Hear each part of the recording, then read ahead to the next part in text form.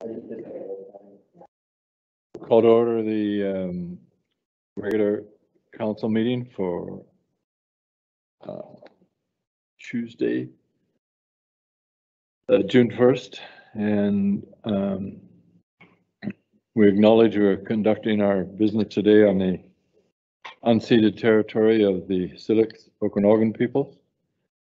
As a council, we recognize the importance of doing our best to build respectful relationships that contribute to stewarding the land and waters in our community with integrity and consideration for future generations. And I would also like to make note that to honor and memorialize the tragic events at the residential school site in Kamloops. The Canadian flag on the Lake Country Municipal Hall has been lowered to half-mast to express our collective sense of deep sorrow and loss that is shared across Canada following the discovery of undocumented remains of 215 children at the former residential school in Kamloops. It is difficult to find adequate words to express the deep mourning we feel for the tragic, heartbreaking losses and intergenerational effects of the residential school system.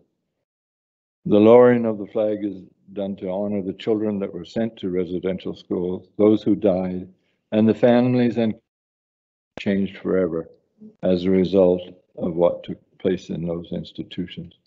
As a past professor of archaeology, I support the Indigenous leaders and experts in BC that are calling for control and protection of sites of former residential schools so full investigations can be done in a similar manner that, to the work done by the Kamloops and Squamish First Nation using ground penetrating radar technology. News of the discoveries has had a profound effect on countless individuals and families, and we share the grief and hope that the truth of coming to light will aid in the healing process. And our really indeed heartfelt concern and sorrow. I'd like to ask for a minute of silence and respect for the gone.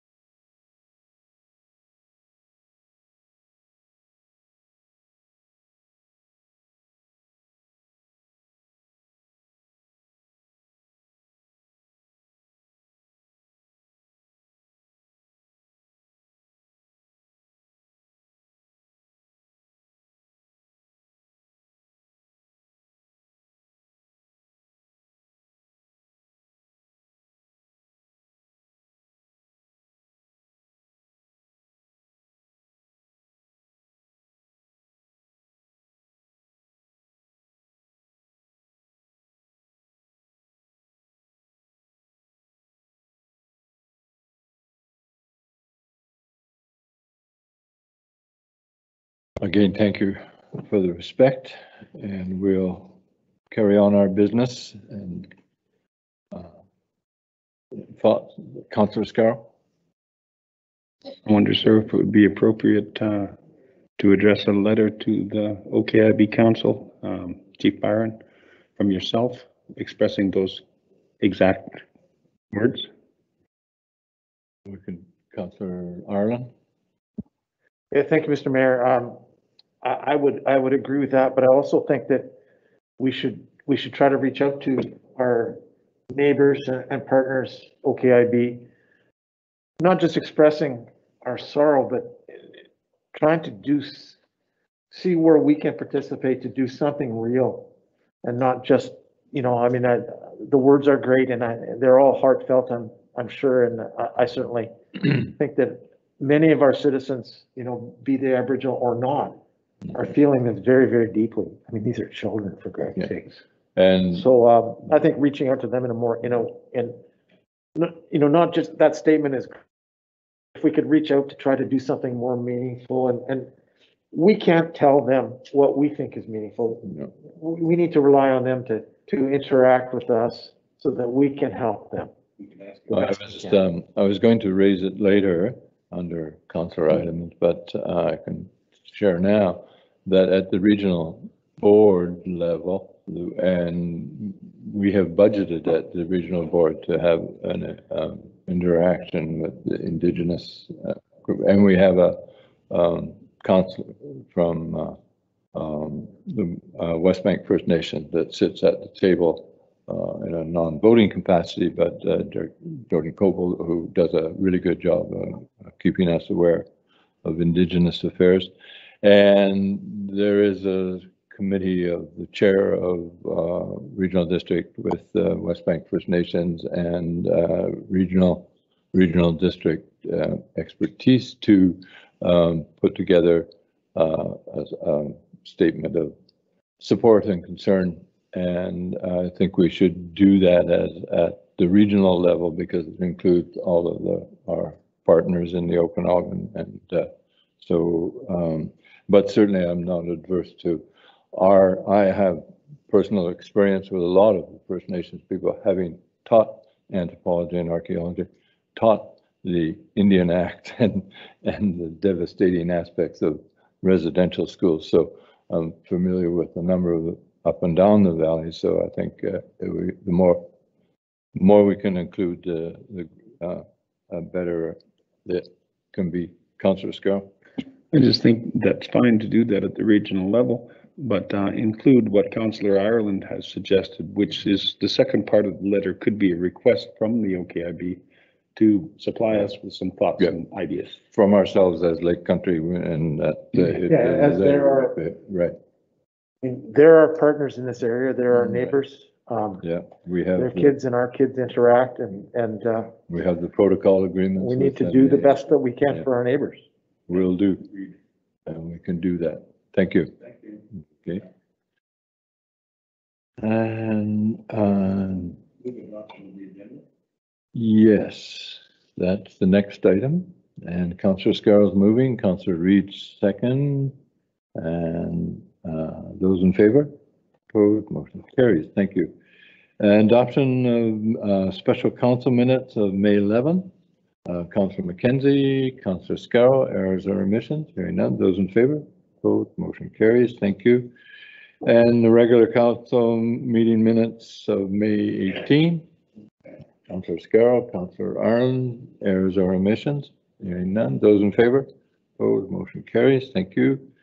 And special council meeting minutes of May 25. Councillor Gamble and Councillor Scarrow, errors or omissions? None. Those in favor? Opposed, motion carries. Thank you. You just heard my report from the regional district that we're dealing with it. And announcement, the only announcement that there is apart from our concern with the residential school issue is that there is a public opportunity for our liquid waste management plan, and visit letstalk.lakecountry.bc.ca to complete the liquid waste management plan survey, open until June 8th. So community's input is essential, extremely important in helping decide the long-term solution for liquid waste disposal. So anybody that has something to comment on with regard to our sewer servicing, then get on to Let's Talk. And next is the bylaws following public hearing. Official community plan amendment. Who's doing that?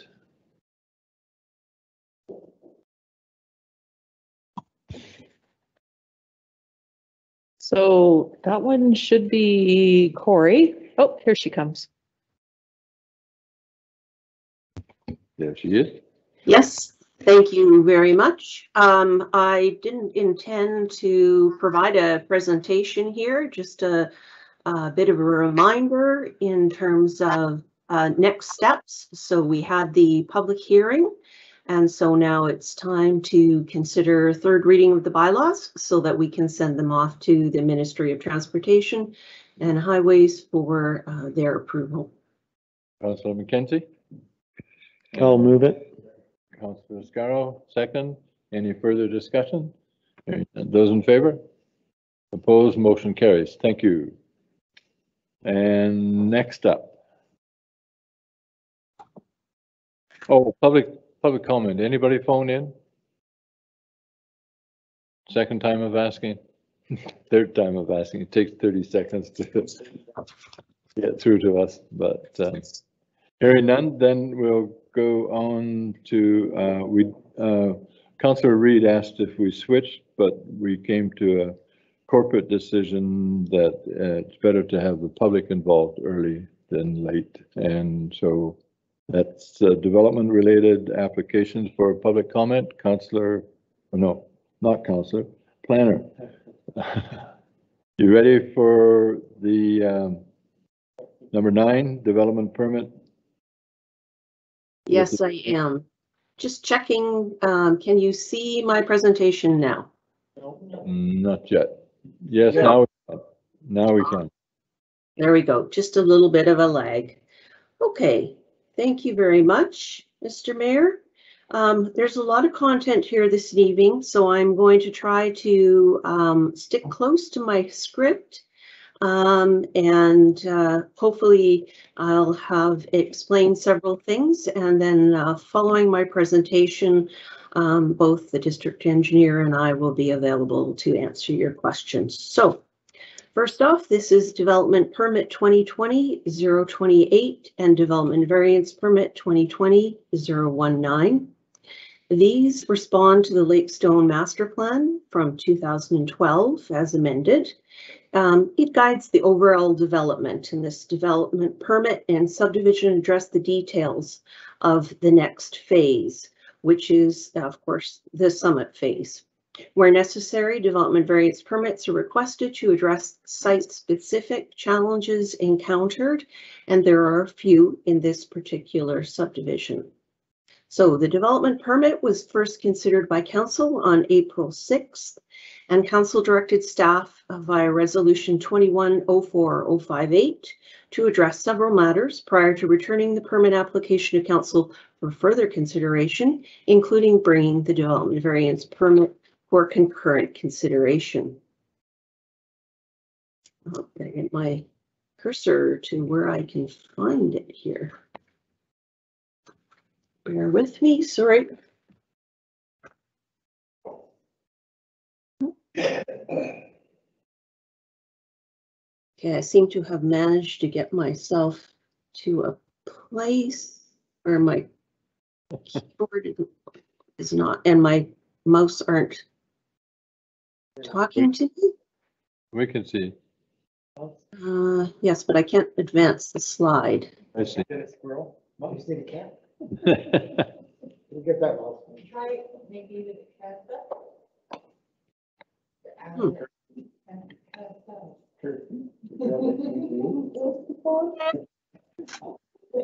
I can't advance the slide. How to do that? Oh.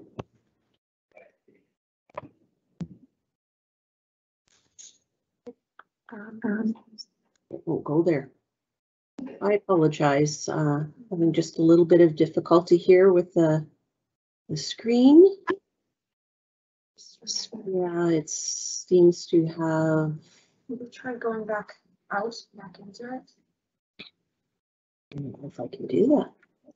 It just literally is not. Oh. Excuse me, Mr. Mayor, I can tell you that Teams did just do a major update today. So there's a whole bunch of new options and new things going on with the system. So Corey, it's not you. Ah, Okay, so I started trying, thank you for that, Raina. I started trying random things and found something that worked. So we'll go with that. Tamara had come and tried to rescue me. I do apologize. Okay, so of approximately the 105 hectares of the Lakestone neighborhood, the summit phase involves a 54.8 acre or 22.1 hectare portion at the northwest portion of the site. This will be accessed by an extension of Beacon Hill Drive. So tonight, council is being asked to consider each of the development permit for hillside, GHG reduction and resource conservation, stability, erosion and drainage hazard, natural environment, and wildland fire hazard, as well as the development variance permit to vary provisions of the zoning bylaw for retaining wall height and the subdivision development servicing bylaw in order to allow land clearing and preliminary site grading, with the understanding that a certificate to commence construction will be required prior to works and services being installed. This is proposed to be a 57 lot subdivision.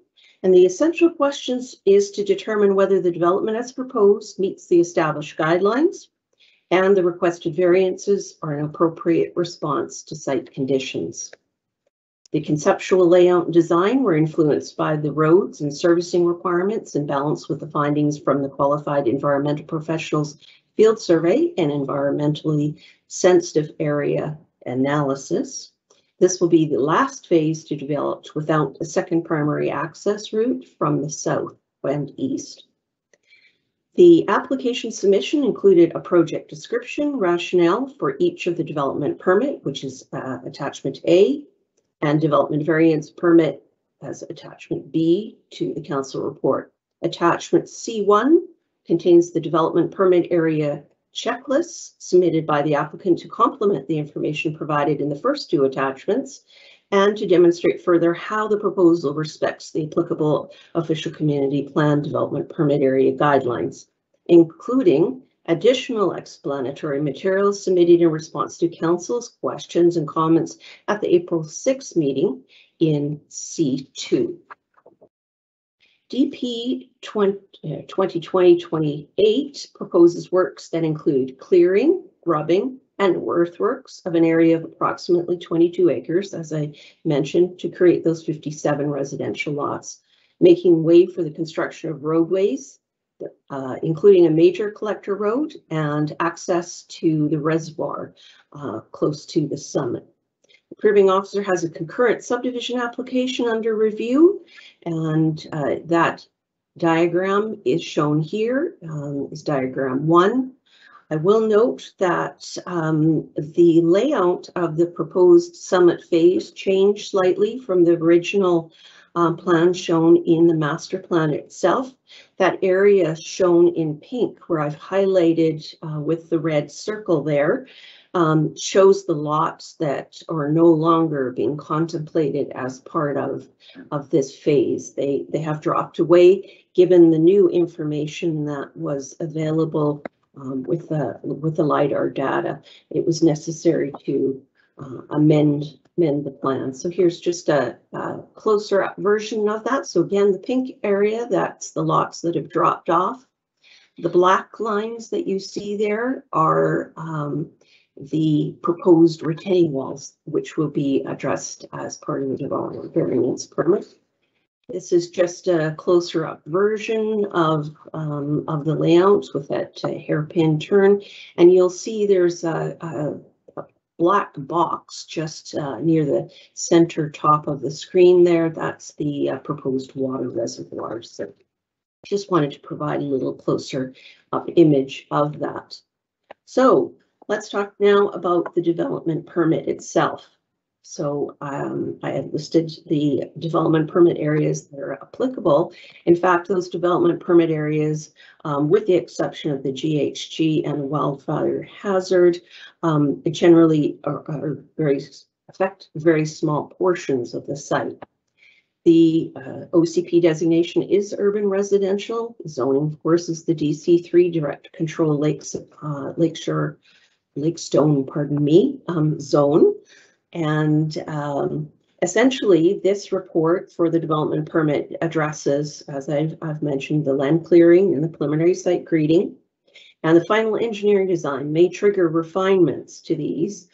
These will be addressed through implementation of the subdivision development servicing bylaw requirements as part of the subdivision process.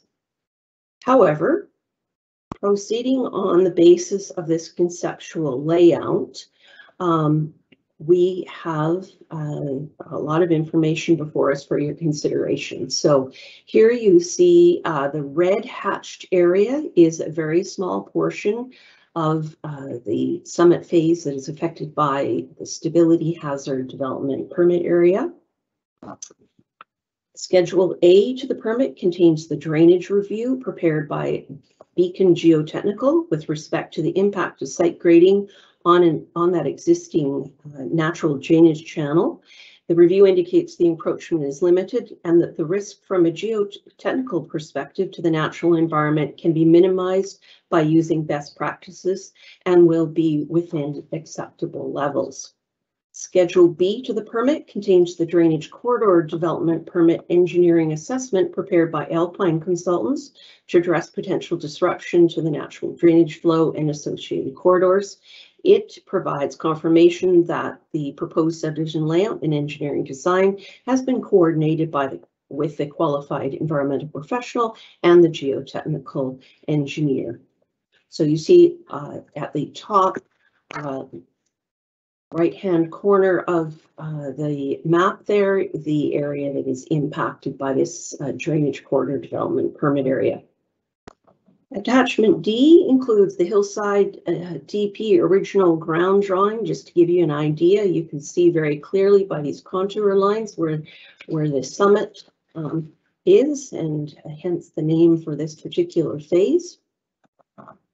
The hillside DP proposed ground drawing D4 shows the overall grading plan proposed for the site to be completed as part of the subdivision works. The DPN schedules contained in attachment E outlines the details of how the proposed development addresses site conditions. Site development must follow the recommendations contained in the technical reports contained in the schedules attached to informing part of that permit, specifically with respect to drainage, environmental, and wildfire mitigation. While each of the technical DPs could have been considered by the Director of Planning and Development, a single comprehensive DP has been presented for Council's consideration. Hence the bulk of the package because of the inclusion of the environmental report, which is very bulky. Nevertheless, this is the site grading in the vicinity of lot 57 from the geotechnical report as contained in Schedule A of the development permit. You can see here there is some considerable grading in the area of lot 57 and just along the edge of the road there to accomplish this layout. Schedule C to the permit contains the environmental assessment and mitigation plan prepared by Ecoscape Environmental Consultants specifically for the summit phase. The report format and content are consistent with regional best practices and includes a thorough review of the proposed works, an environmental assessment, an impact assessment, and recommendations for mitigation measures, environmental monitoring, restoration and performance bonding, and confirms the proposed subdivision layout has been informed by the findings of Ecoscape's field survey and environmental sensitive area analysis. Existing terrestrial, riparian, wetland resource values are identified, and potential rare and or endangered species and habitats have been assessed. Recommendations to maintain the natural integrity of the existing ecological communities through sensitive design are provided throughout the report and summarized in section 4, mitigation measures. This is figure 5 from the environmental assessment and mitigation plan for the summit phase attached to Schedule C of the development permit. This plan shows the limits of disturbance area with respect to the extent of both cuts, which are the red line, and fills, shown by the green line, overlaid on the environmentally sensitive areas, ESA 2 and 3. The QEP advises that the project will result in a loss of 17% of ESA 2, which is a high value area and 23% of ESA 3, which is more moderate within the project development area. Maintaining the bounds of the limits of disturbance will be particularly important in this regard. If it is necessary to encroach on any area outside of the defined area, an amendment to the development permit will be required. Schedule D contains Mosaic Forest Management's wildfire threat assessment conducted on October 31st, 2020, and describes prescriptive measures for the area identified as open area and parks, lands that will be in due course dedicated to the district on subdivision, and the map is contained in the report. Schedule E contains a second report from Mosaic Forest Management confirming wildfire mitigation has been completed on several lots previously during work conducted as part of Phase 5. An environmental monitor must be retained by the developer and be present on site during construction activities to guide and document compliance with best management practices, mitigation measures, and all other recommendations contained in the environmental report, section 411, at their own cost. No formalized landscape plan is required as the extent of development is limited to clearing for lot and road construction within the defined limits disturbance area. You can see that in Schedule C, Appendix 2. The primary concern for restoration involves returning exposed slopes back to their natural state by hydroseeding the cut and fill slopes with grass seed composed of 100% natural grasses and approved by the QEP, conducting the monitoring prior to implementation.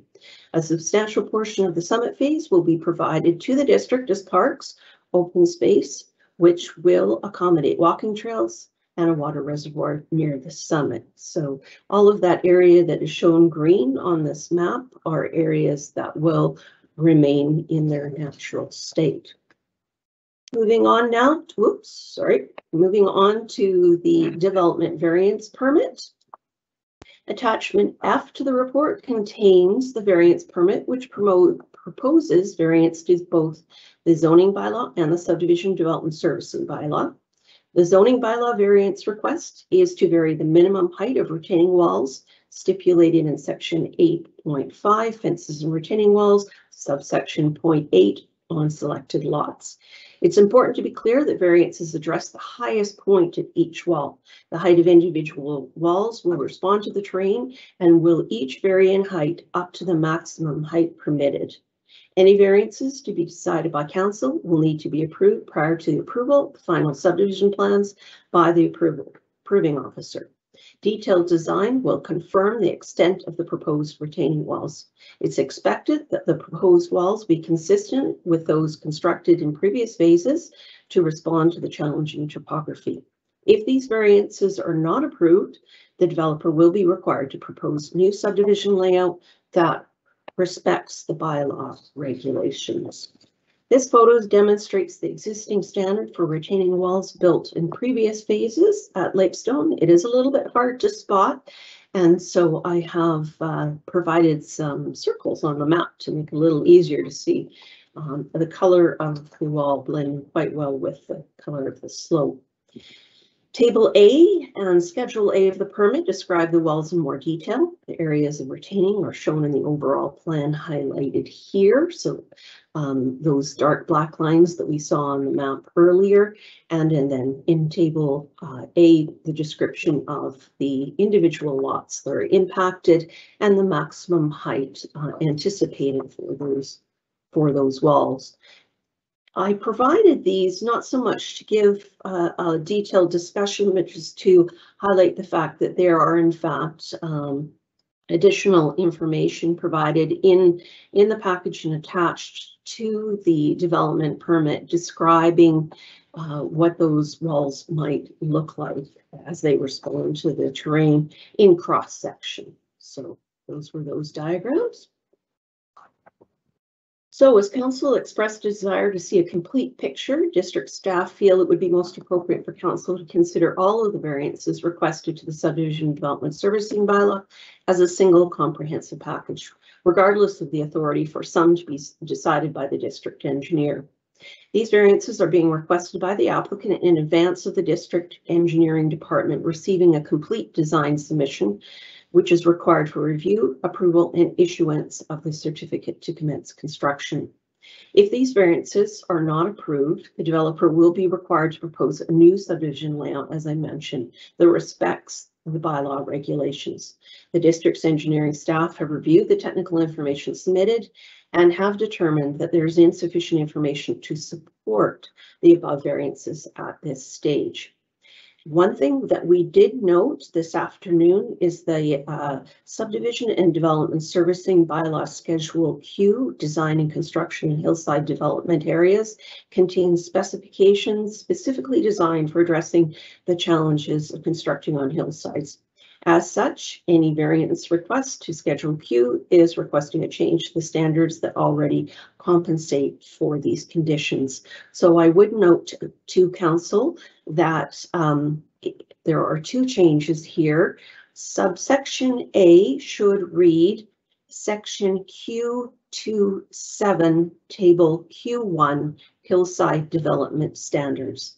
The remainder of the statement remains true. It's just rather than varying the standards, we're varying the hillside standards. It makes no difference to the variance requested, but for clarity, we will be making that correction to the text. So the proposed geometry, according to the engineering department, extends the same standard constructed in phase 5.1 into the summit phase.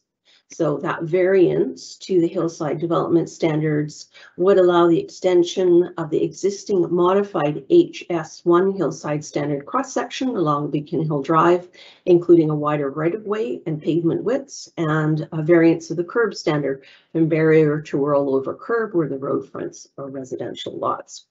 The applicant advises that all design efforts have been made to minimize the requested variances, and the proposed road geometry is consistent with where it's constructed in previous phases. Further, the standard implements what they consider the best fit combination of curb and gutter, not necessarily something that is completely agreed to at this point with our engineering staff. Nonetheless, point B also needs a slight modification. Rather than section G16 design speeds, we're varying table Q1 hillside development standards. It remains the design speed for a hillside collector being varied from 50 to 30 kilometers an hour. So unless detailed design eliminates the anticipated variances, the variance permit needs to include this variance to design speed to accommodate the hairpin turn, which you saw in the earlier diagrams. It essentially reduces the design speed over a section of approximately 240 meters of the proposed road, as highlighted yellow here. The design speed of a road is used for establishing the appropriate geometric design elements such as grade, super elevation, and site distance. The proposed design speed will result in a series of tighter radius corners through this section of the road. The applicant advises that the reduction in design speeding is being proposed the localized segment, localized segment of Beacon Hill Drive, allowing for the optimization of the road alignment while also minimizing rock cut slopes. So the two things are very much related. The area of speed reduction variance, as I said, is shown highlighted yellow here. Subsequent to receiving comments from the district's engineer, the applicant engaged in an independent professional transportation engineer to conduct a peer review of the proposed road design and rationale. It is provided in attachment J to the report.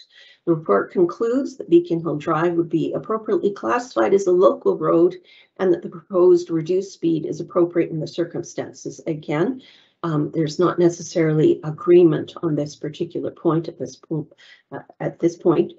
Further information will be required to verify that. The report recommends barrier curb and signage be installed in specific locations, and so that will be taken into consideration.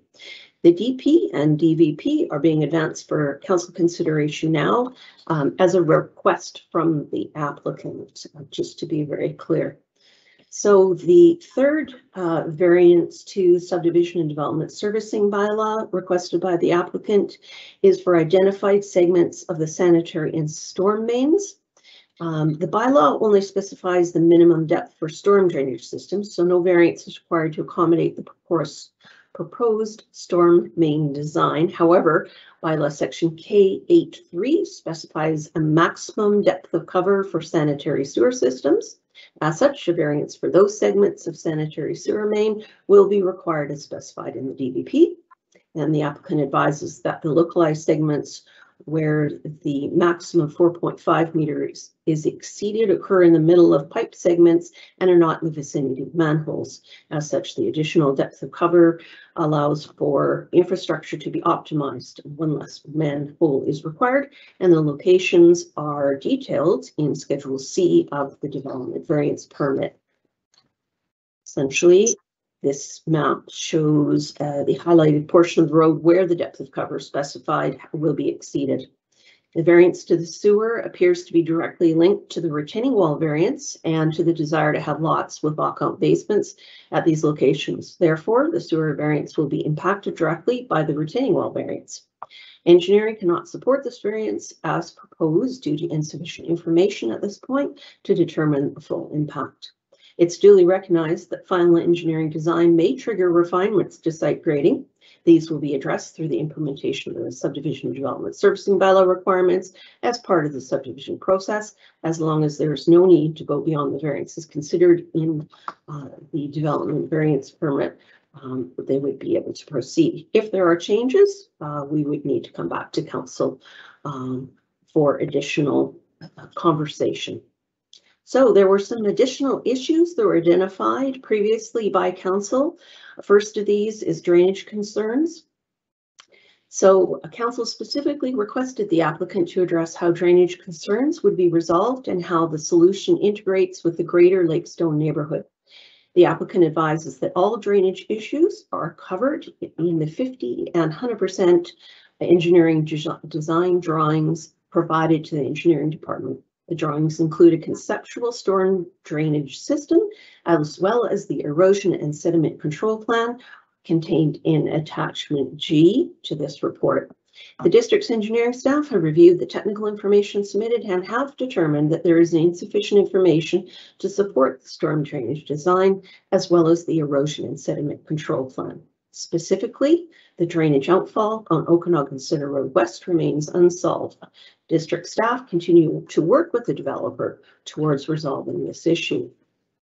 Council requested the applicant to clarify the anticipated timelines for road connections, especially with respect to emergency egress from the neighborhood in the event of wildfire, and information about the anticipated travel distances when the connections are complete.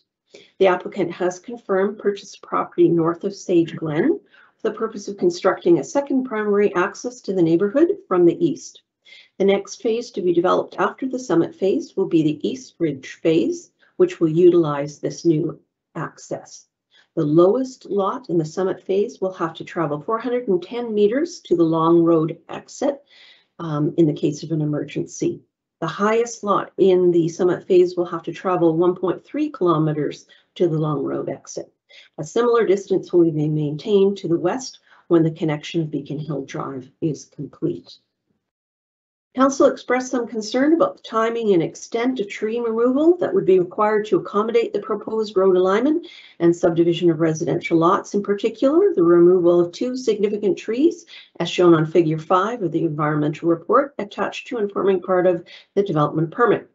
In response, the applicant engaged the qualified environmental professional to prepare a follow-up report addressing expressed concerns. A technical memorandum from the QEP dated April 27th is attached to Schedule F to the DP to address the tree removal protocol for the summit phase more specifically and address restorative measures to be implemented following completion of the works.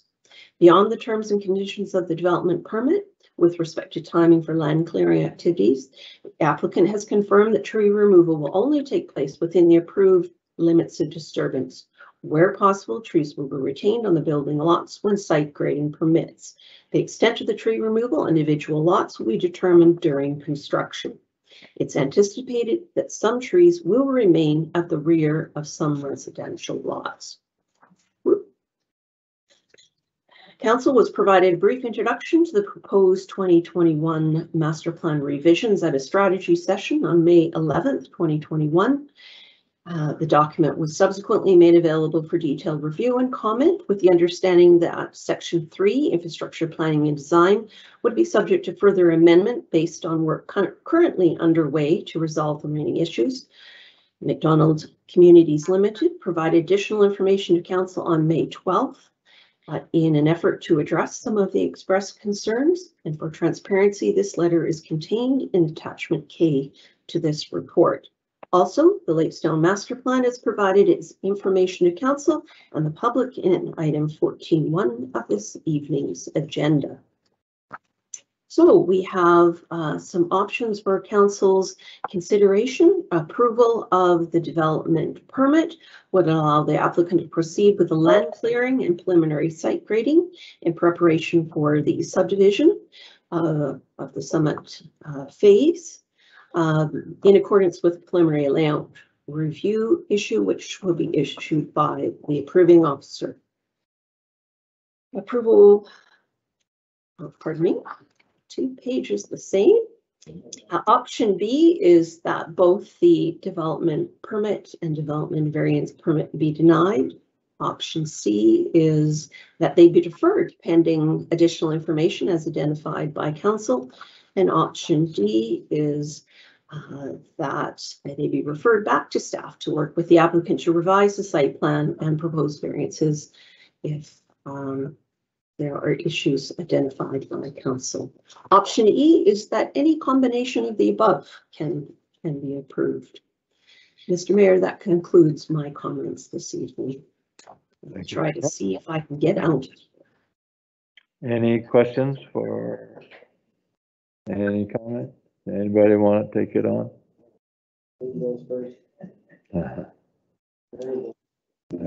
I'll be the guinea pig even more.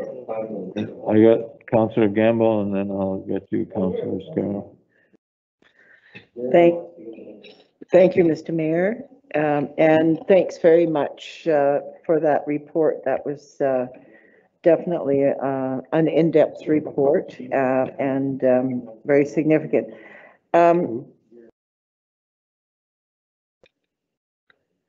Yeah, I'm sorry. Carry on. Thank you. So some of the concerns that I have, and I would like to hear from staff. I guess the first one is they have continually throughout the report expressed concerns over the drainage, and I would like to hear a little bit more about those concerns. If they could just go into a little more detail about that. That's maybe I can just mention a couple of them. I'm sure other people have issues as well. I guess one of the big issues that I have a concern about is the retaining wall height. I know in this community I've driven around and I have always been concerned about excessively high retaining walls. In this application, we are seeing retaining wall heights as high as over 30 feet. Just purely from a safety point of view, that's a big concern to me. So I do have concerns about that. And of course, I think that's also connected to one of the variances regarding the extra depth of the sewer line, that's the way I understand it. And some of this is highly technical, so I hope I'm getting it right. But the way I understand it, I feel that those retaining walls are really excessive. And, you know, it's something that I have a great deal of trouble with. And if staff can explain maybe some of the reasons for having those heights, but it's something that as a community, I think that we aren't very keen to see. The other concern that I had was the request for the wider right-of-way, and that's another one of the variances, and pavement widths. but particularly where there is this change from what I understand is a barrier curb to change that to a rollover curb. And I'm assuming that's in the areas, and I believe it is in the area of that very sharp hairpin turn. Yeah, but you know, what does that do for protection of the drivers? And the other, I guess, connected to that, I did hear Corey mention that this is considered to be just a local road, and yet looking at the design, it does connect through to the southern end that is proposed, of course, for development. I don't know at what point, but it's in one of the next phases that it'll connect to the southern development. So, and then I'm assuming that this will also connect to the exit road that takes, you know, the residents out of this area in the case of wildfire or fire concerns. So there's some big issues here, and I also am not hearing definite dates or times on when the exit road is going to be built. In fact, I even read that in the park area, it's approximate. We don't know the exact, it's all approximate. And I have, you know, I'm a little concerned about that. I like to see, you know, because you have the sizes of the lots.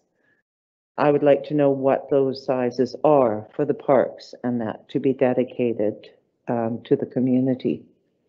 So there's a few things. I don't know if you can answer them all, Corey, but maybe if you can't, maybe Director Salmon can answer some of them.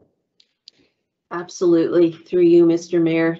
Thank you, Councillor Gamble. I'm sure that Director Salmon will be able to answer some of those. I'd like to make it known as well. The developers, engineers are also participating in this meeting and are available. Perhaps they might be able to answer some questions if you direct them to them.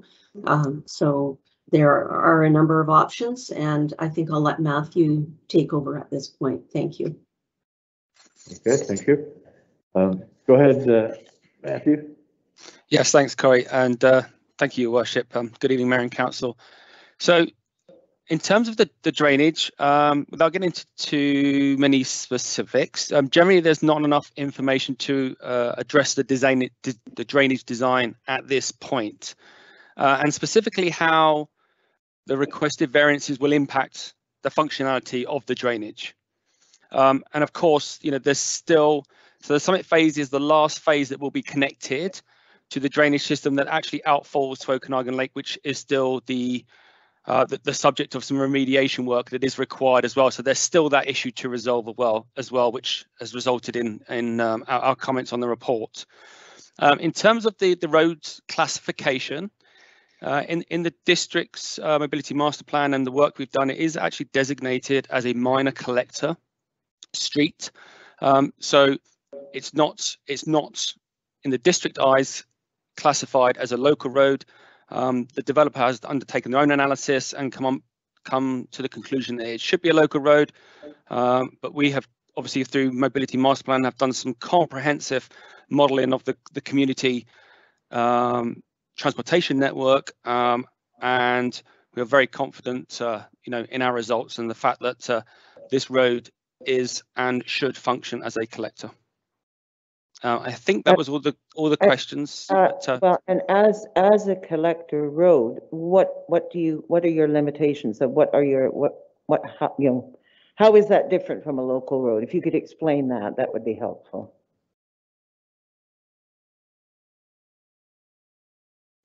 Yeah, so essentially a collector road, you know, functions at a larger volume and capacity.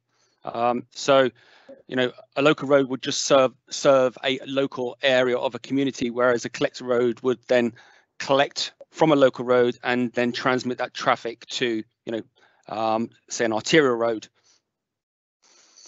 So when it comes to the actual technical specifications of a collector, obviously the design speeds are generally higher.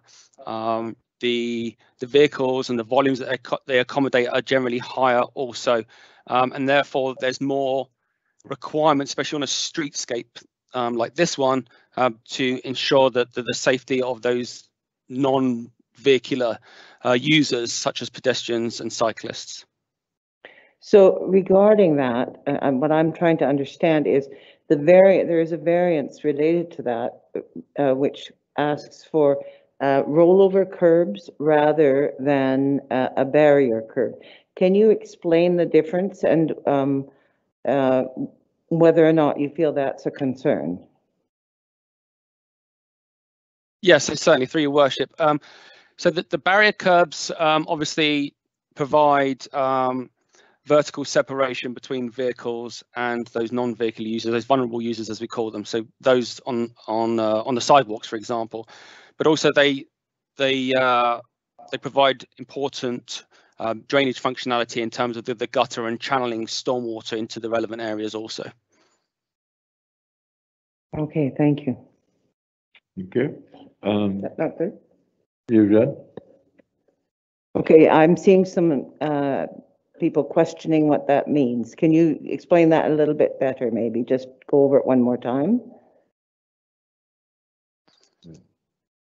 Yeah, certainly. So through your worship, could you just clarify the ask? I'm not too sure what it is you're asking me to clarify. Well, just to explain the concerns about, or whether there were concerns, and it sounded like there are, with a rollover curb rather than a barrier, because the barrier obviously would appear to be safer. Yeah, so generally a barrier curb, obviously, as the name suggests, creates that barrier, that separation. So a vertical separation between a sidewalk and a traffic lane for a vehicle. So clearly, you know, if you were going around a sharp bend, for example, and in a vehicle that is, and you lost control and you veered off towards the sidewalk, then the barrier curb is there to help prevent that vehicle from going onto the sidewalk and therefore protect those that are using the sidewalk, whereas a rollover curb is obviously a smooth transition with a very gradual step up of only an inch or so, or a couple of inches, and they're easy. You know, they are, as the name again suggests, designed to actually be driven over, and then also the impact on a steep gradient road is when the stormwater is coming down the side of the road and is channeled from the road profile into the gutter, then the curb acts as a barrier and keeps the stormwater within that gutter so it can make its way into the storm system. Thanks, and I guess we have to remember the winter too, to consider. Okay, thank you. Councillor Scarrow. Thank you, Mayor Baker. Thank you, Corey and Matthew, for your presentations, and thank you, Don, for being here. I've been involved in this development for a very long time indeed. And long time ago, I think around 2004 or 6, when the original DP was, or developed DC control area was formulated, we as a council previous to that and at that time reaffirmed that this is going to be a place of development and eventually a road's going to go up to Beacon Hill. Those things were decided a long time ago, and it would be a difficult process to change that decision. So I don't think we're here to do that tonight or to consider that. I think what we're here to consider and do is how to best do this, how to best get access to the areas that McDonald Properties wants to develop. And I really appreciate council's diligence, in fact, in talking about an awful lot of the issues that maybe have been passed by in the past. I share Councillor Gamble's concern about the height of the retaining walls, but over the process and through explanation by McDonald and their people, I understand some of the reasons why some of those walls have to exist. I also understand why McDonald Enterprises is interested in keeping the materials that are used to build those walls consistent. And in my opinion, because we're half done, phase 5 out of 13, it would be probably quite logical to consider using the same materials for the walls of the future. My biggest concern, of course, is for that 30-foot wall that we're talking about. And I really kind of wonder if there's any other way. I have one question about to Matthew about what going over the maximum overlay on a septic pipe means. Does that mean a crushing effect? And then I would have a couple of questions for Don, if he's available to answer. Regarding the road that they plan on building, will it be adorned with any kind of vegetative trees? Will it be a much prettier road than Osceola turned out to be, or the roads up to the lakes? Are we looking for some kind of breakup of the concrete? You know, what does Councilor Allen call it, a heat sink type of thing? So I'm kind of asking about what kind of aesthetics are going to go along with the streetscape. And the second question I have for Don, or maybe Matthew, is in regard to another development that happened to the north of us. McKinley Beach is what I'm speaking of. They have a hairpin corner cut into the rock that leaks. It really leaks badly in the wintertime. And then, as a matter of fact, that hairpin corner becomes a really good skating rink, and cars crash into the rock wall. I'm concerned that some of these deep cuts, not necessarily on the hairpin, but might expose unexpected water, as we're seeing throughout the valley, especially on Pelmwash. There's a lot of water comes out of rock, and in the wintertime it turns to ice. So could Don or Matthew address some of those?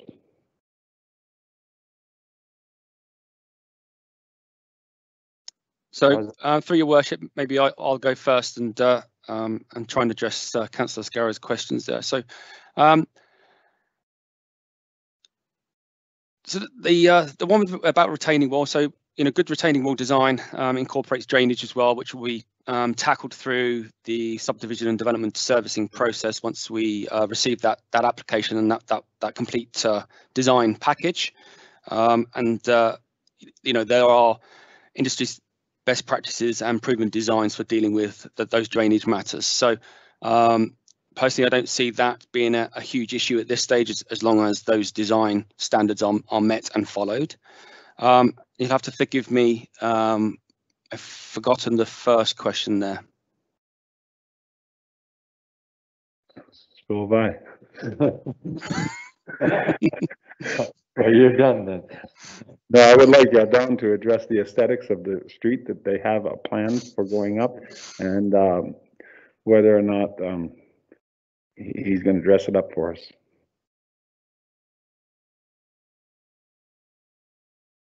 You're mute. Can't hear.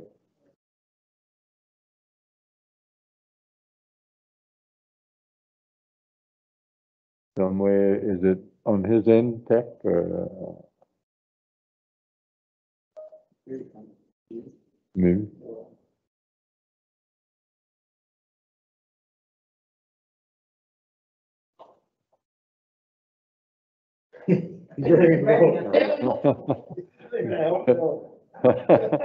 Can't read it. We can go on.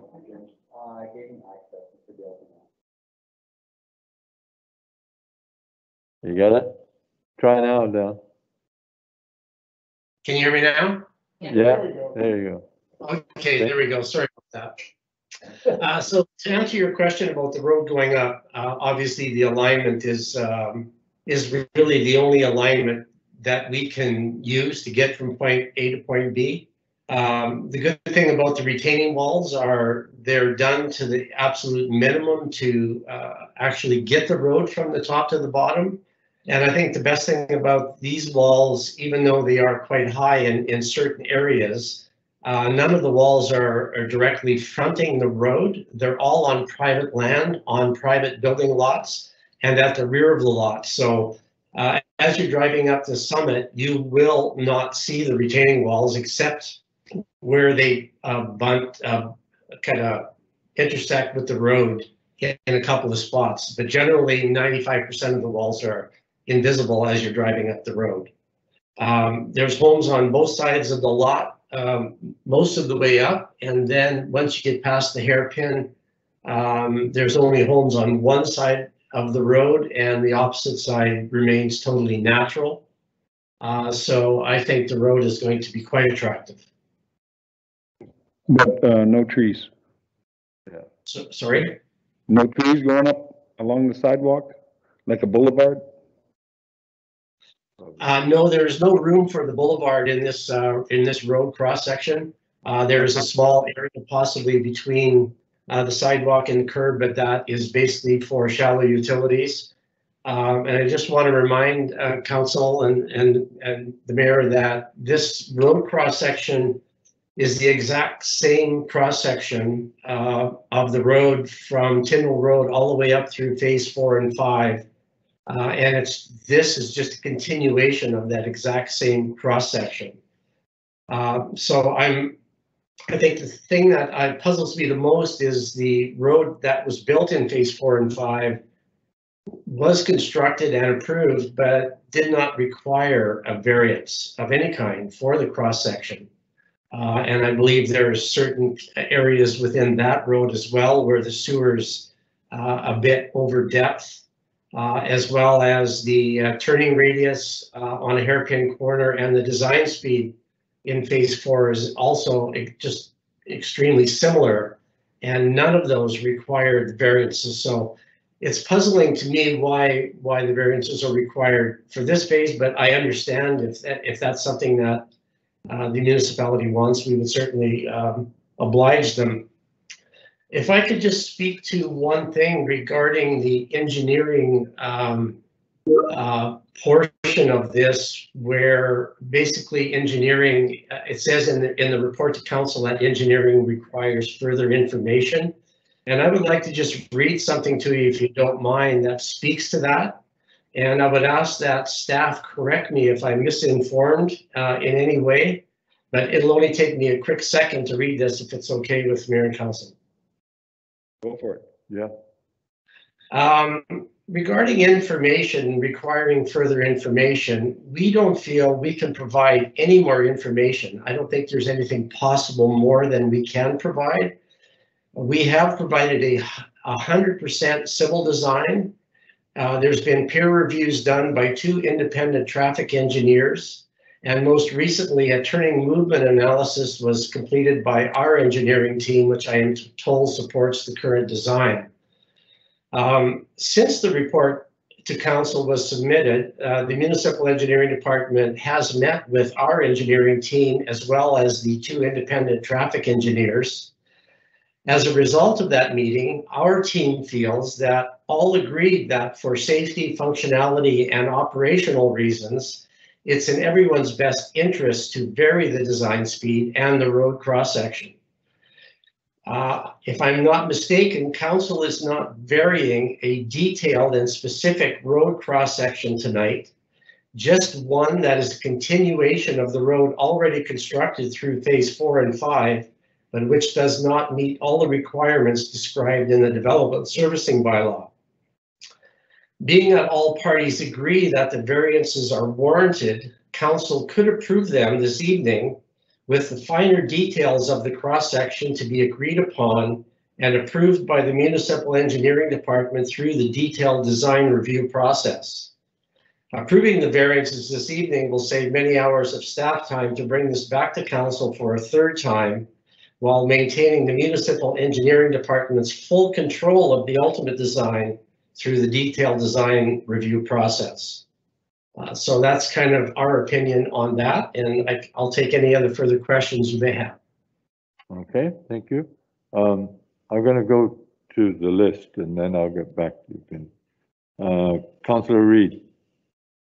Thank you, Mr. Mayor. I have a few questions.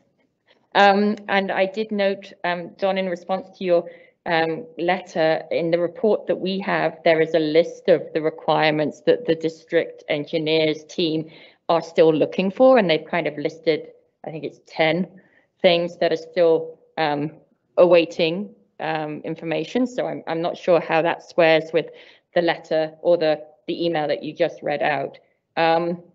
My questions, and maybe this is to either Matthew or Corey or to Don, looking at the retaining walls, we have the heights, and I dug through the document and found the lengths as well. So we're looking at around about just over 400 meters of retaining wall, with the highest height of being 10 plus meters that we're considering here as a variance. And I accept Councillor Scarrow's comment well made about the fact that this is in the master plan to have this area developed, but I am incredibly concerned about the number of variances that we're putting in and the lack of detailed drawings that enable us to receive the best recommendations from staff, which when dealing with technical variances, which is what we're being asked to consider here, is absolutely vital for us as non-technical people to have the benefit of that expertise from two parties, both from yourselves as applicants, but equally on the other side of the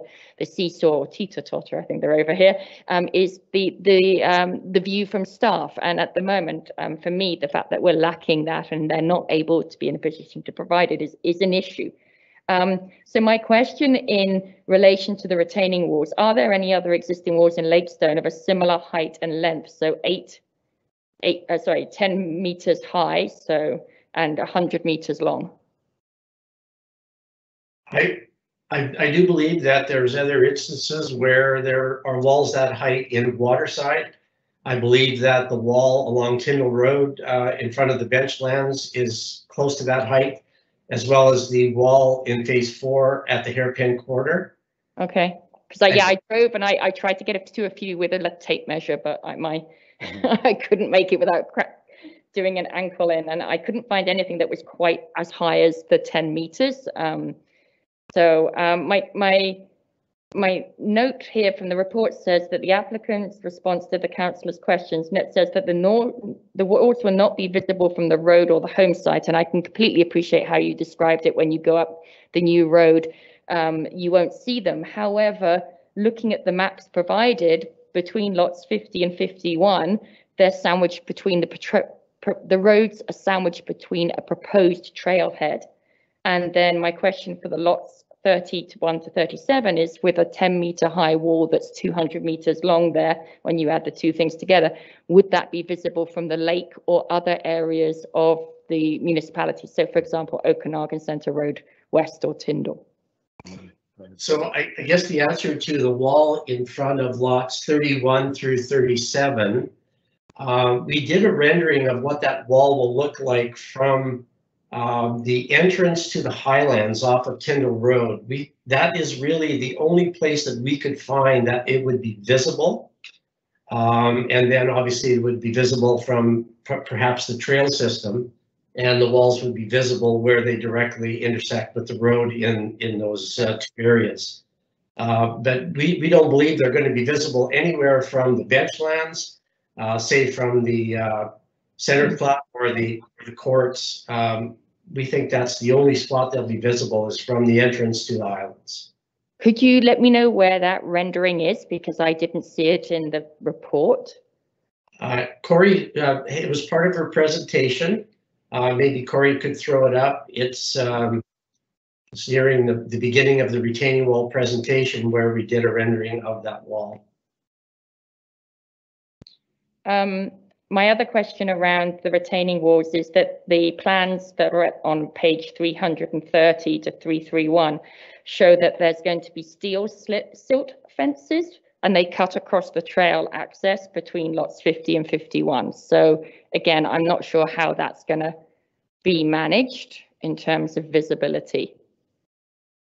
Sorry, Councillor, I missed the first part of your question there. The report on the management of water requires large steel slit fences, is how they're described, and the map shows them cutting across the trailhead between lots 50 and 51. So I'm just confused there as to how that's going to be managed with access to the trailhead with the steel fences and the retaining walls at that height, which are 6 meters and 5 meters. So the drainage corridor is not affected between lots 50 and 51. The drainage corridor issue is just to the south of lot 57. And then the retaining walls that are on private property on lots 51 and 50 will require fences, but the fences are for fall protection from those building lots. The trail accesses directly off the street and winds its way down through between those lots, and fencing is not an issue there. And I also see Corey has this rendering up, so and you see in that circle is where the retaining wall is, and it's rendered at the height that it's designed at, and so that's where that wall will be visible from this location. Okay. Yeah. Okay. Yes, it would have been nice to see that in the report, but it's a little difficult to make out here. But okay.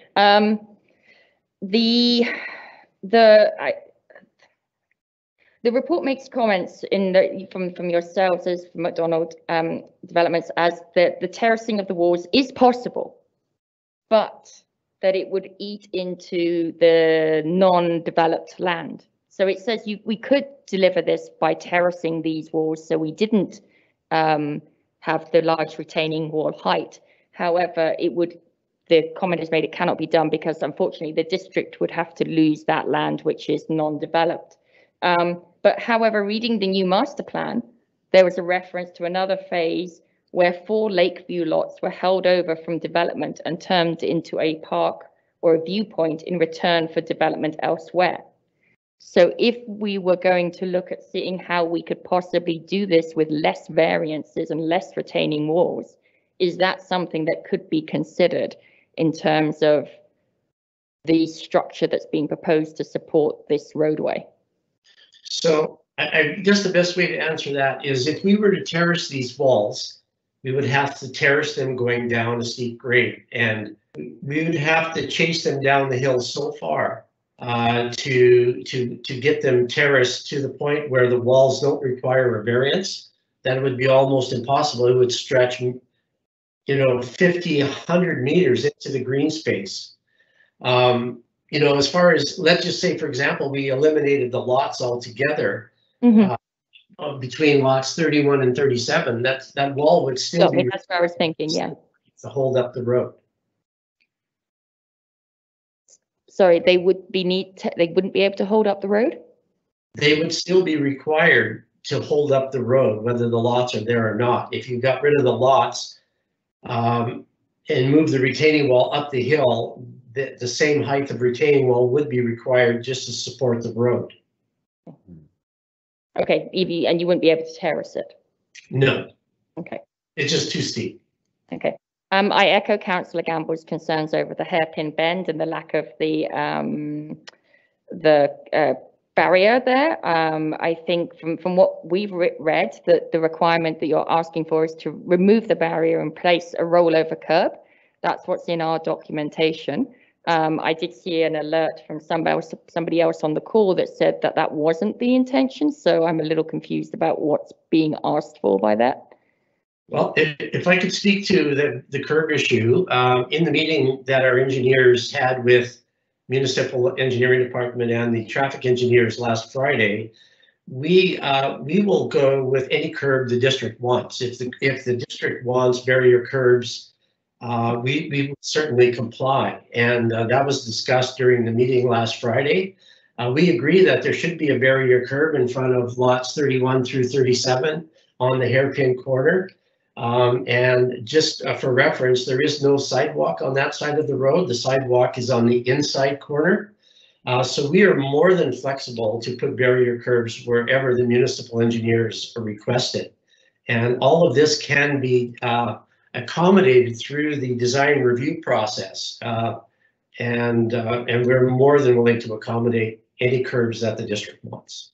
Fantastic. Okay, that's great. So that's one thing off the list, which is superb. The road connections, you provided additional information that says there's a 1.3 kilometer drive to the Tyndall Road. So basically, for a period of time, we're creating a 1.3 kilometer cul-de-sac with the development, with a kind of a steep hairpin, which the engineering team does have concerns about for emergency access. So it mentions that will be at a future phase, there will be the connection will be made into the rest of the network. But how long will that take? How long are we going to have what's described as an interim condition for?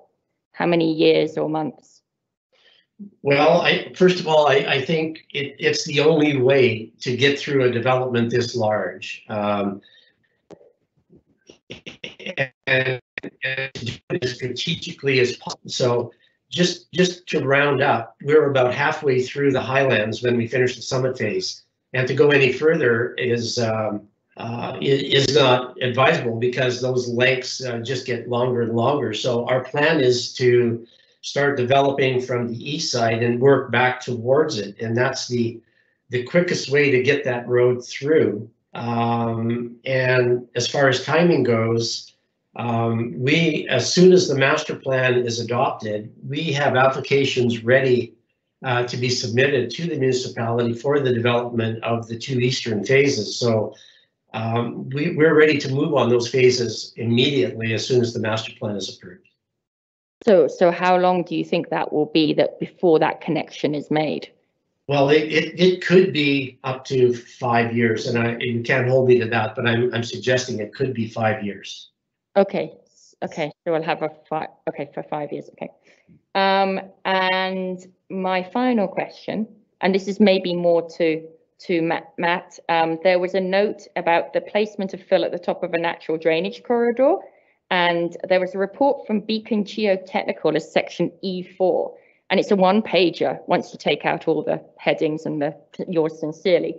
And it was mostly 3 sentences to say that this is okay. We're going to do it if it's done to this standard, and we trust that this report satisfies your present requirements. 2 questions. Was there more to the report that was perhaps left out in consideration of council's reading skills or length of documentation? And does it satisfy the requirements from engineering side of things in terms of that statement? Anybody? So through your worship, I can't comment on whether that's the entire report or not. Maybe Corey could chirp in on that particular point. But in terms of the plan, you'll see from the report that actually this all the reports that are provided at this stage, at the DP stage, are to support the conceptual plan of the DP. There's no real technical analysis gone into constructability and how that construction would take place. That happens at the subsequent stage. Once the applicant makes full application, technical application under the SDS, that's when those detailed reports kick in. So there will be a sediment, drainage and erosion control report required as to support the detailed design as well. And council will also note that as a prerequisite to any initial site clearing and grubbing taking place under this DP, that a sediment erosion and drainage control plan would be required to be reviewed by the engineering department and approved before that activity could take place also.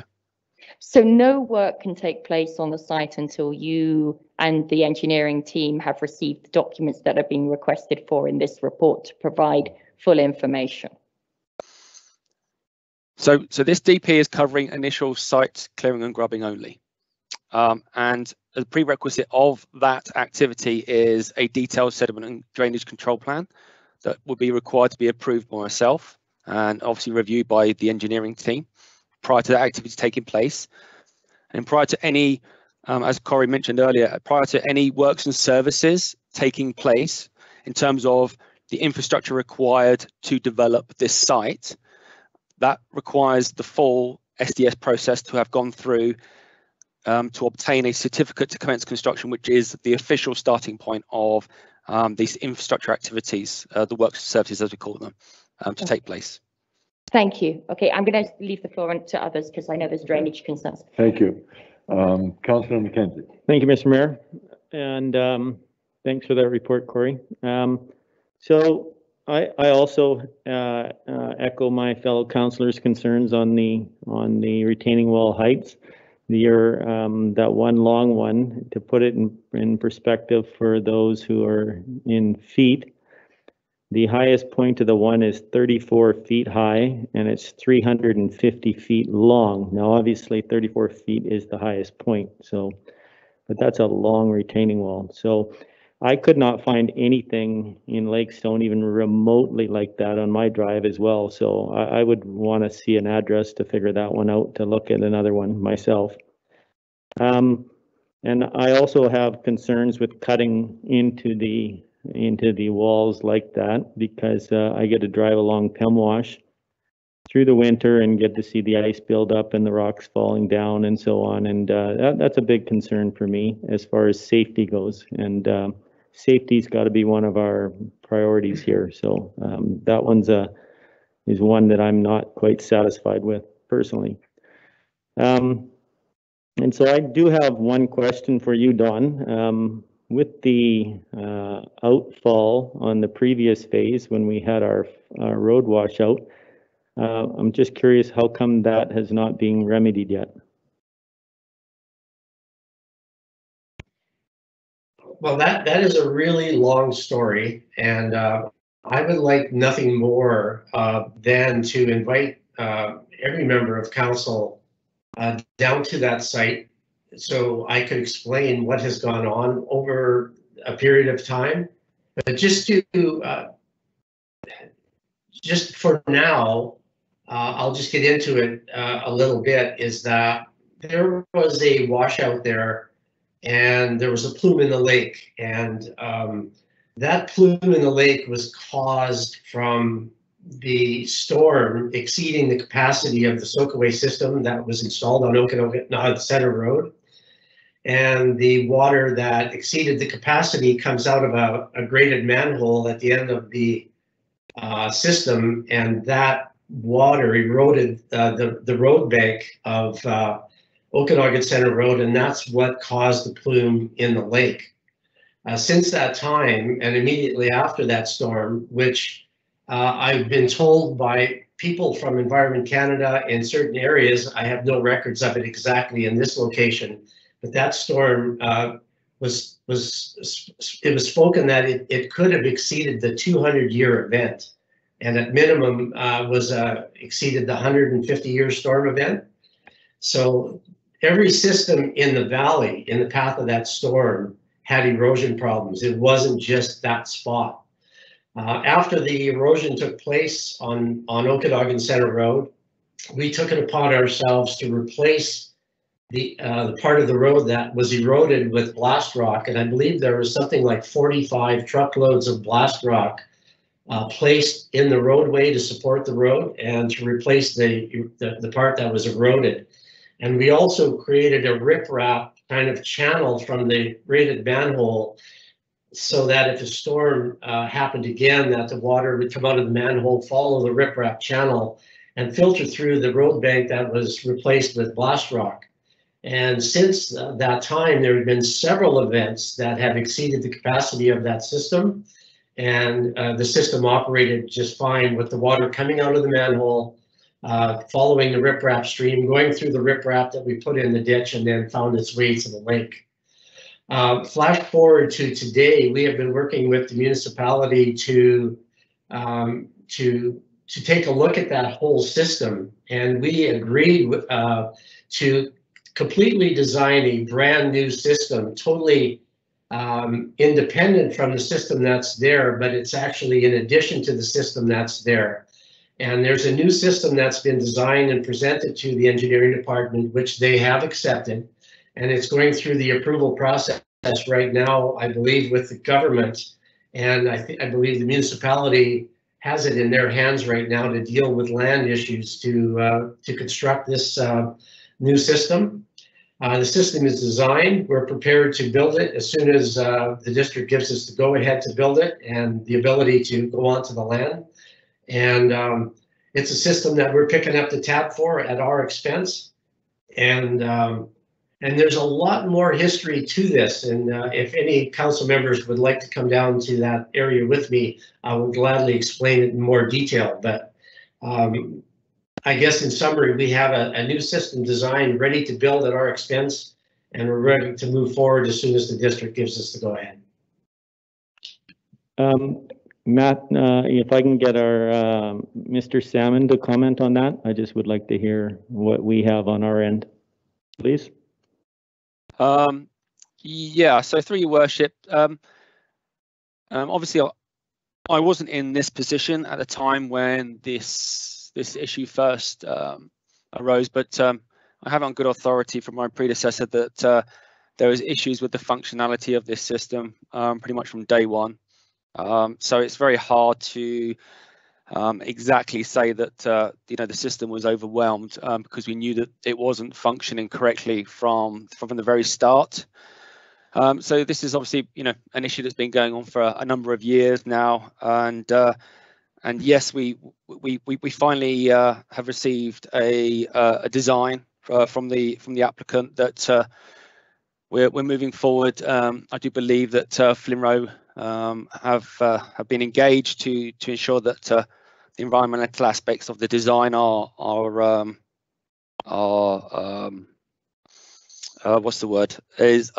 acceptable from their point of view, so we can get the Section 11. And because of the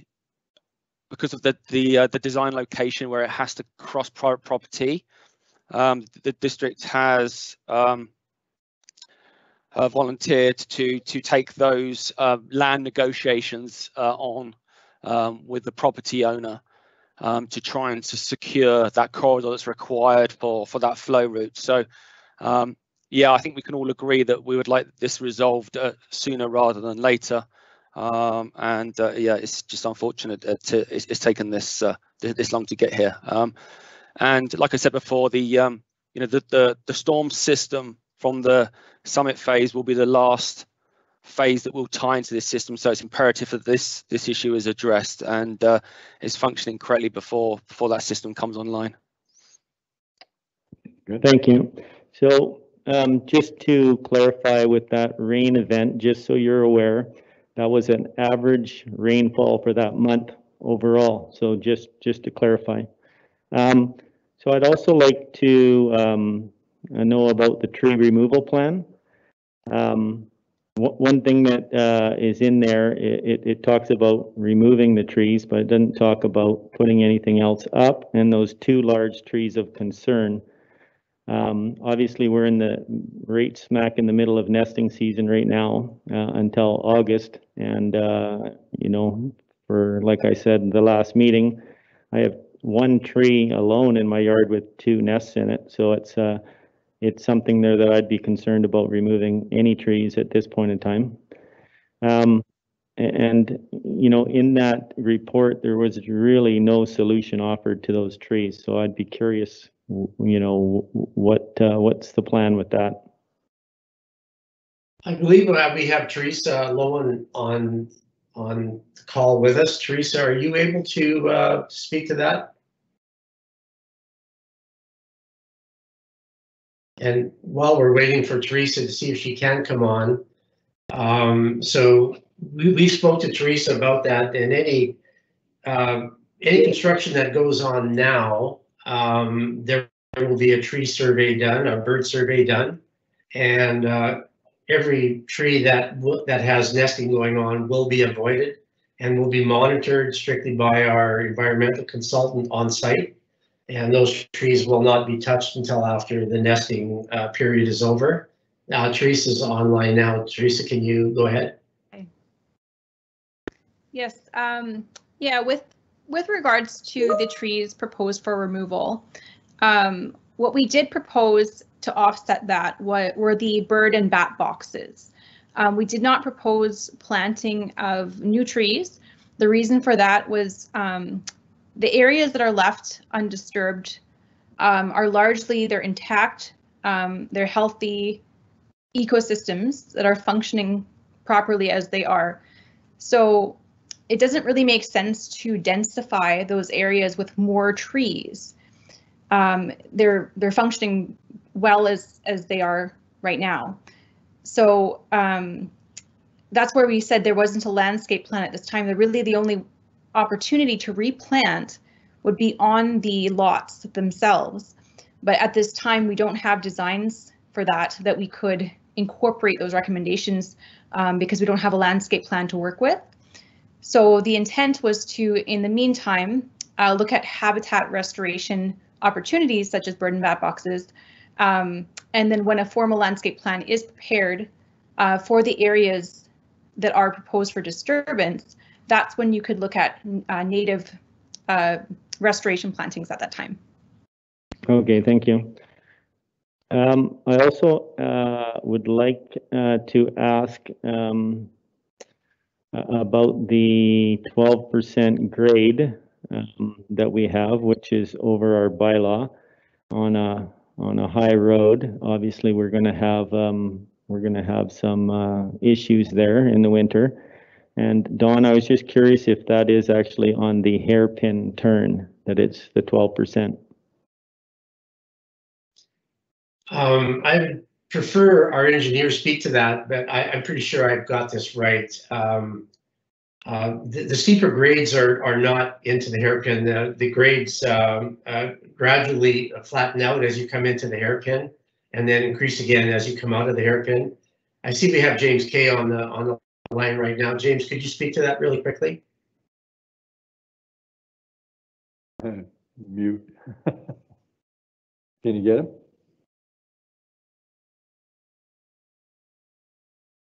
I'm sure they're trying to give James permission to speak, but I'm almost certain though that the grades are reduced coming into the hairpin corner.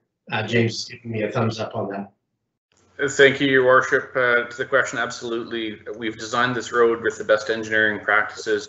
We certainly do flatten out through the curve, and the 12% section is outside of the curve to make it safe for everybody. Is the 12% on the downside or approaching? We certainly have a 12% on the high side of the curve. I believe, I'm pulling up the drawings now, I believe we were approaching 10% on the downhill side of the curve, but it is not 12 through the curve. So 12% approaching the hairpin turn and 10% out. Okay, thank Correct, you. Thank you. So thanks for answering those questions. So I do need to echo my fellow councillors' concerns that we have engineering that is suggesting they do not have enough information to approve stuff like the drainage and others here. You know, I read that at least 4 times in that report. So I do have concerns with approving something that some variances that our engineers not ready to approve. So I personally have issues with that right now, but I'll leave it at that. Thanks. Okay, thank you. Councillor Koza. Thank you, Mr. Mayor. I had a long list here as usual going into this, but most of that stuff has been hashed out and rehashed. And the bottom line for me is I just think we're trying to grab too much at once. And I think that what we need to do is just take a step back and go at it a little slower and do it that way. If we fast track this stuff, we'll get ourselves in a bind. And I follow the echo what a lot of my other councillors say, and that just some of these things we just have to look at, and we have to come to a better answer than these variances. It just doesn't work. And that's about all I have to say, because everyone has pretty much hashed it all out quite extensively. Thank you. Okay, thank you. And Councillor Arnold. Thank you, Mr. Mayor. And yeah, a lot of the questions I had have been asked and answered, and just a couple of small things. Just to go back to the curbs, is there a reason why we want, like, I get that you'll do whatever we want, but is there a reason why you wanted the rollover curb? Yes, rollover curbs make it easier for, so when people build a house, when you have a barrier curb, you have to provide an access for their garage and their driveway, and we have to determine basically before we sell a lot where that buyer is going to actually build his house and how he's going to access his lot. When you have a rollover curb, he has that flexibility to put his driveway wherever he wants. With that being said, we feel barrier curbs are very important as well. And wherever there's no houses fronting the street, we have barrier curbs designed into the system.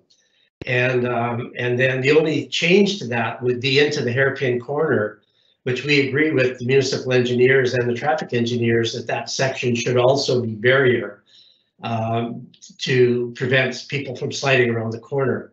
The rest of the lots, there's no way to slide, especially on the uphill lots.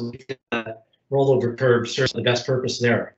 But again, if the district wanted, we would go to barrier curbs throughout the entire face. We have no problem with that. Okay. Well, thank you for that. I just wanted to understand the reasons why. So, and I get that. Was asked about the drainage, and we sorted that one out. That's one of the things that that's incredibly important. And I think that this talk about the 150-year storm or 200-year storm. We've got this thing called climate change, and that 150-year storm is now a 1 in 20 storm, or maybe a 1 in 10 storm. So, it's great that we have another system coming. So hopefully it can deal with that, because, to plan for the 1 in 150-year storm, I think in this day and age, it might've been okay 10 years ago. Well, it wasn't, but we just didn't know. Now we know we got to change what we're doing. And I think that obviously we have here. In regards to the retaining walls, normally this is a place where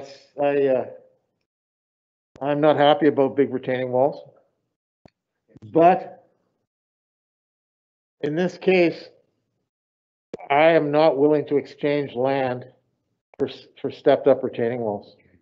I'm not willing to lose green space over those. I mean, at the end of the day, we're losing green space to the subdivision.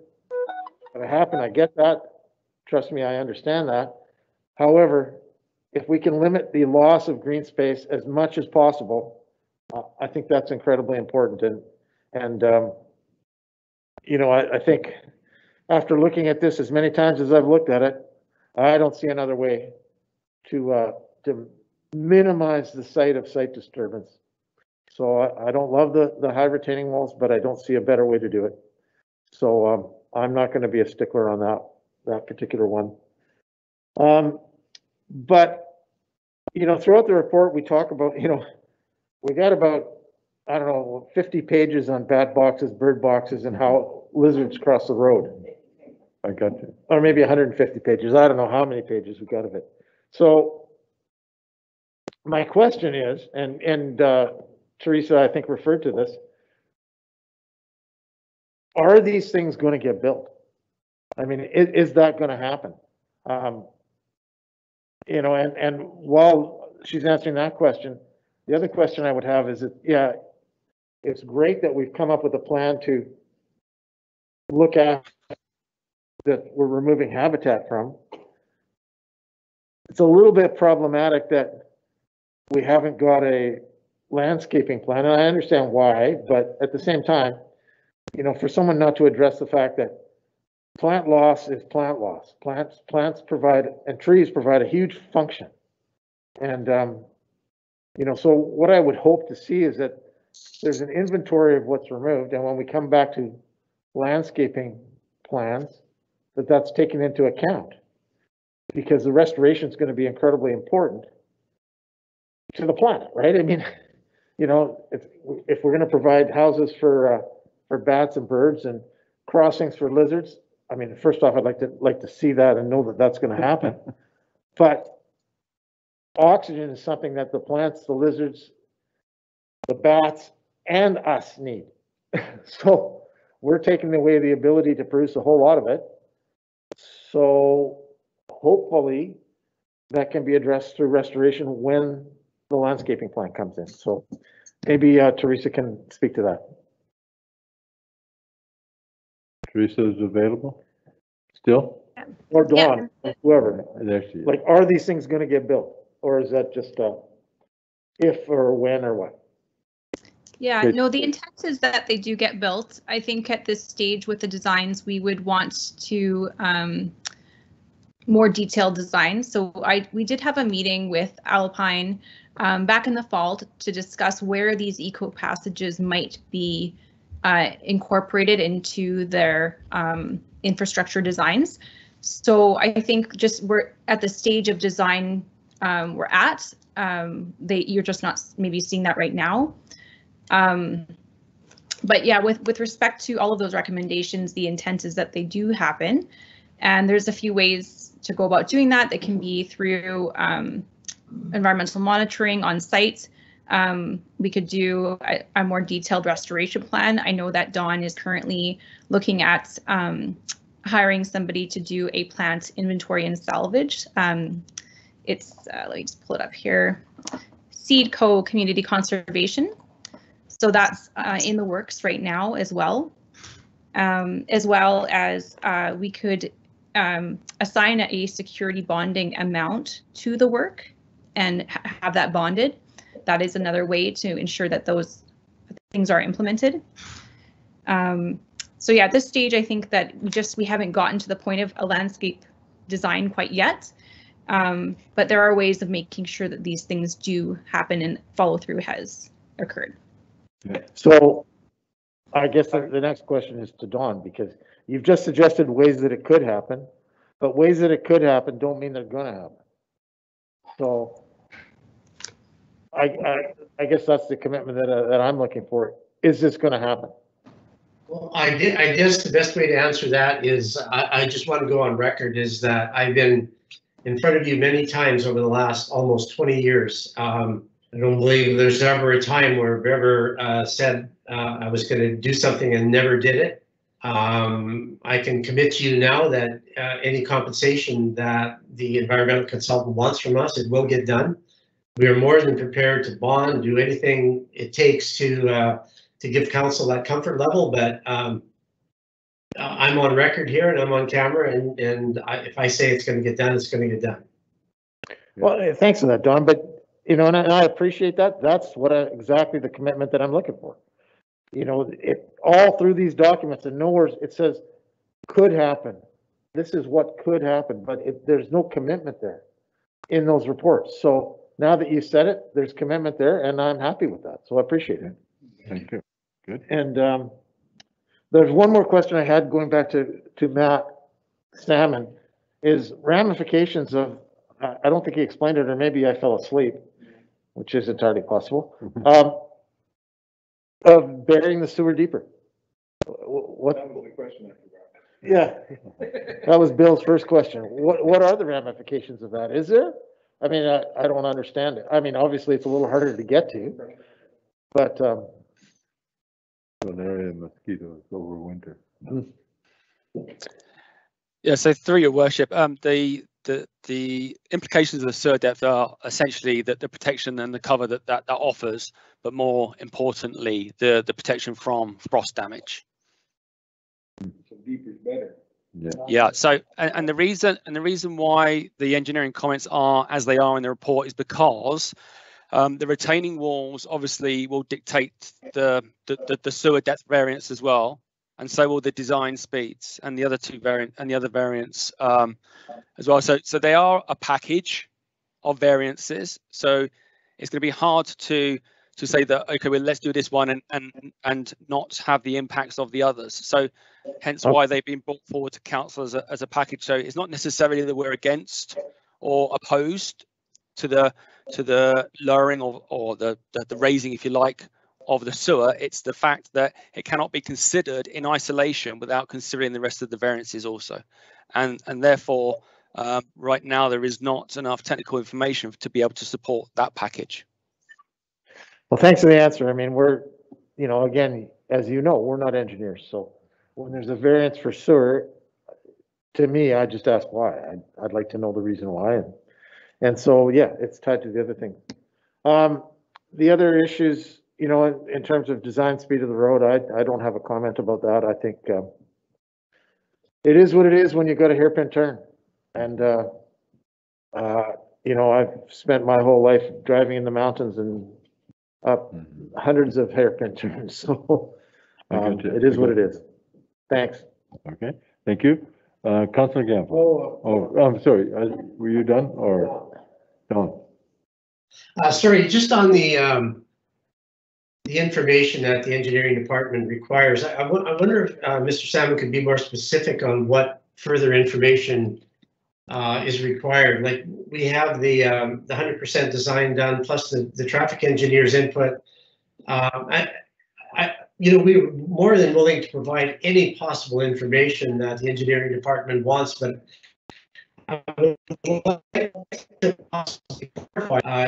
the finer details that could be resolved with maybe further information, could that not be handled through the design review process?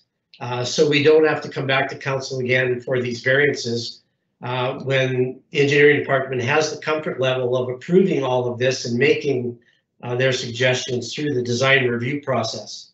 I think we all agree that the variances are warranted.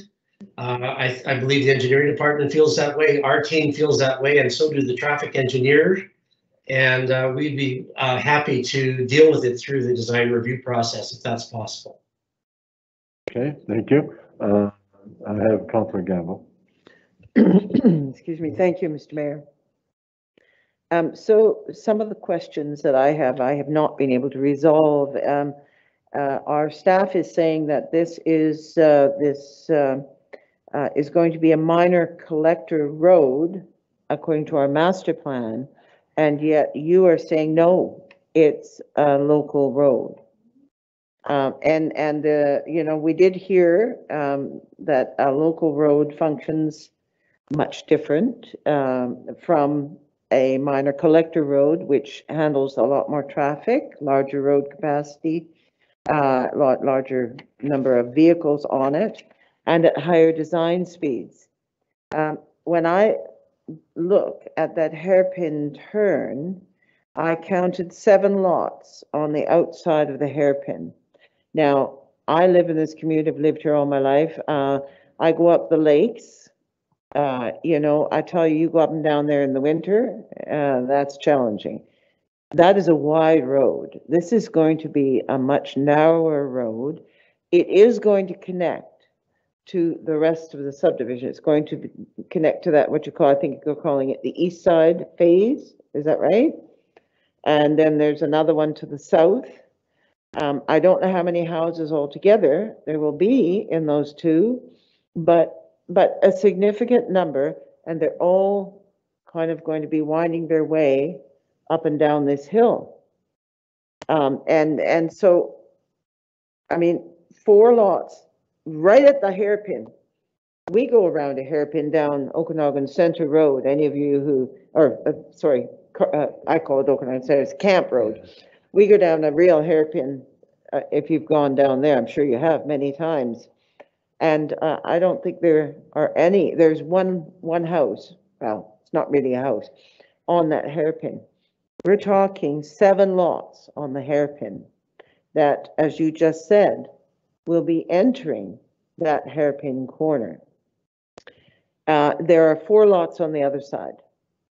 So I am thinking about this from a safety perspective, and I know that you have thought this out, but I am thinking about it from a safety perspective, and I really have a hard time really thinking about how safe this is going to be in the longer term. And I say that because I know that one of my cousins had a stepson who drove down one of these roads when he was 21 with, you know, a very fancy car, and of course ended up smushed, and as well as the occupant in the car. I don't want us to set up our community for that kind of situation. And if you didn't have, I think, such a sharp corner there, I like hairpins in the right spot, okay? I don't dislike them. But here you've got a real slope. and you're coming down a fairly steep hill, 12% we're talking, to a very far hairpin. That isn't at 12%, but nevertheless, I mean, I'm trying to imagine this, but I am doing my best because I know that what we decide around here is what the community has to live with for probably, 50, 100, 200, who knows how long, years. And so I think it's important that we together get this right.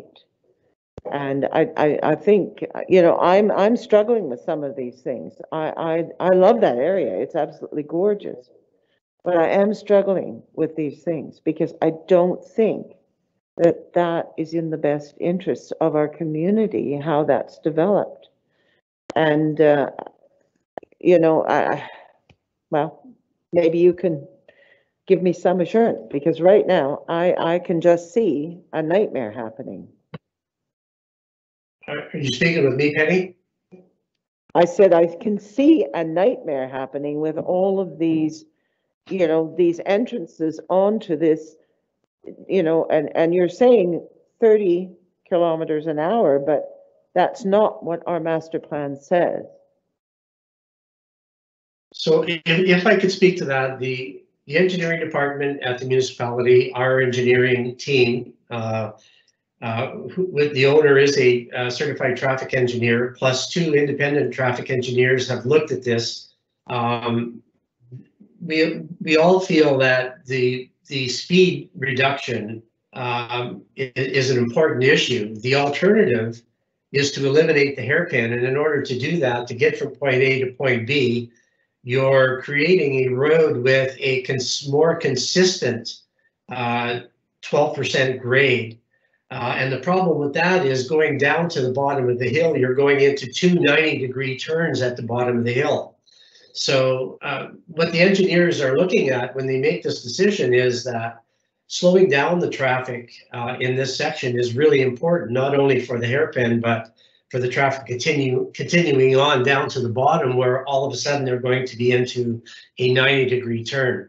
So if you were to maintain 40 kilometers or 50 kilometer speed zone, and in the winter people getting to the bottom of the hill, that's where all your problems are going to be. So it's been looked at, Penny, from every angle, and a bunch of engineers way smarter than me have determined that, these variances are warranted, and that's the best explanation I can give you. Okay, thank you. Well, I think you've made some good points there. I can certainly understand slowing the speed down. I don't know how that will function for the longer part of the road. That's the only question. I guess our engineer would be the one to respond to that. Okay. I don't know, Matthew, if you're there. Yeah, Matthew's there. Yeah, so through your worship, I think there's an important point to make here, and that is that the district team did call a meeting with the owners engineers team last week in order to try and progress this and move this forward and come up with a solution, and I think it's on the horizon. I just think it needs a little bit more collaboration, and the fundamental questions that we have as an engineering team are what are the impacts of the variances? That's the bit that's not clear. We're not disputing the engineering or the science behind them. What we're trying to understand is the impacts to safety. What are the impacts to functionality? What are the impacts to operations? What does a tighter radius hairpin with a reduced sight line mean for snow plows, for garbage trucks, for snow clearance, for the stormwater system? Because clearly we have a Schedule Q that talks about hillside that specifies these requirements for hillside developments. That's what it's for. So it's already taken these challenges into account. So when we are looking at varying those standards and specifications, we have to understand, firstly, why, what's the reasoning, what's the rationale for varying these established standards, and what are the impacts for doing so? And that's the piece of the information that's missing. So as a result of the meeting that we had on Friday, there was a piece of work that the engineers would do to run certain turning templates, for example. Okay, so can the garbage truck get around this hairpin? Does it have to go into the cycle lane in order to do so? How does the snowplow get around here? Like in the winter? Like, they're the questions that we need to understand, because as we mentioned before, once this road's in, and it's in for a long, long time. So we need to make sure we understand what it is, what the compromises we are being asked to make are, and what those operational impacts are that we are going to inherit and have to manage in the future. So, John. John wanted to, McDonald. yeah, comment on that. I thought I saw a hand there. Go ahead. Can he get on? You got him, Tech? We'll get you there. We'll get sound eventually. Okay. Yeah. Can you hear me? Are you receiving me? Now we can.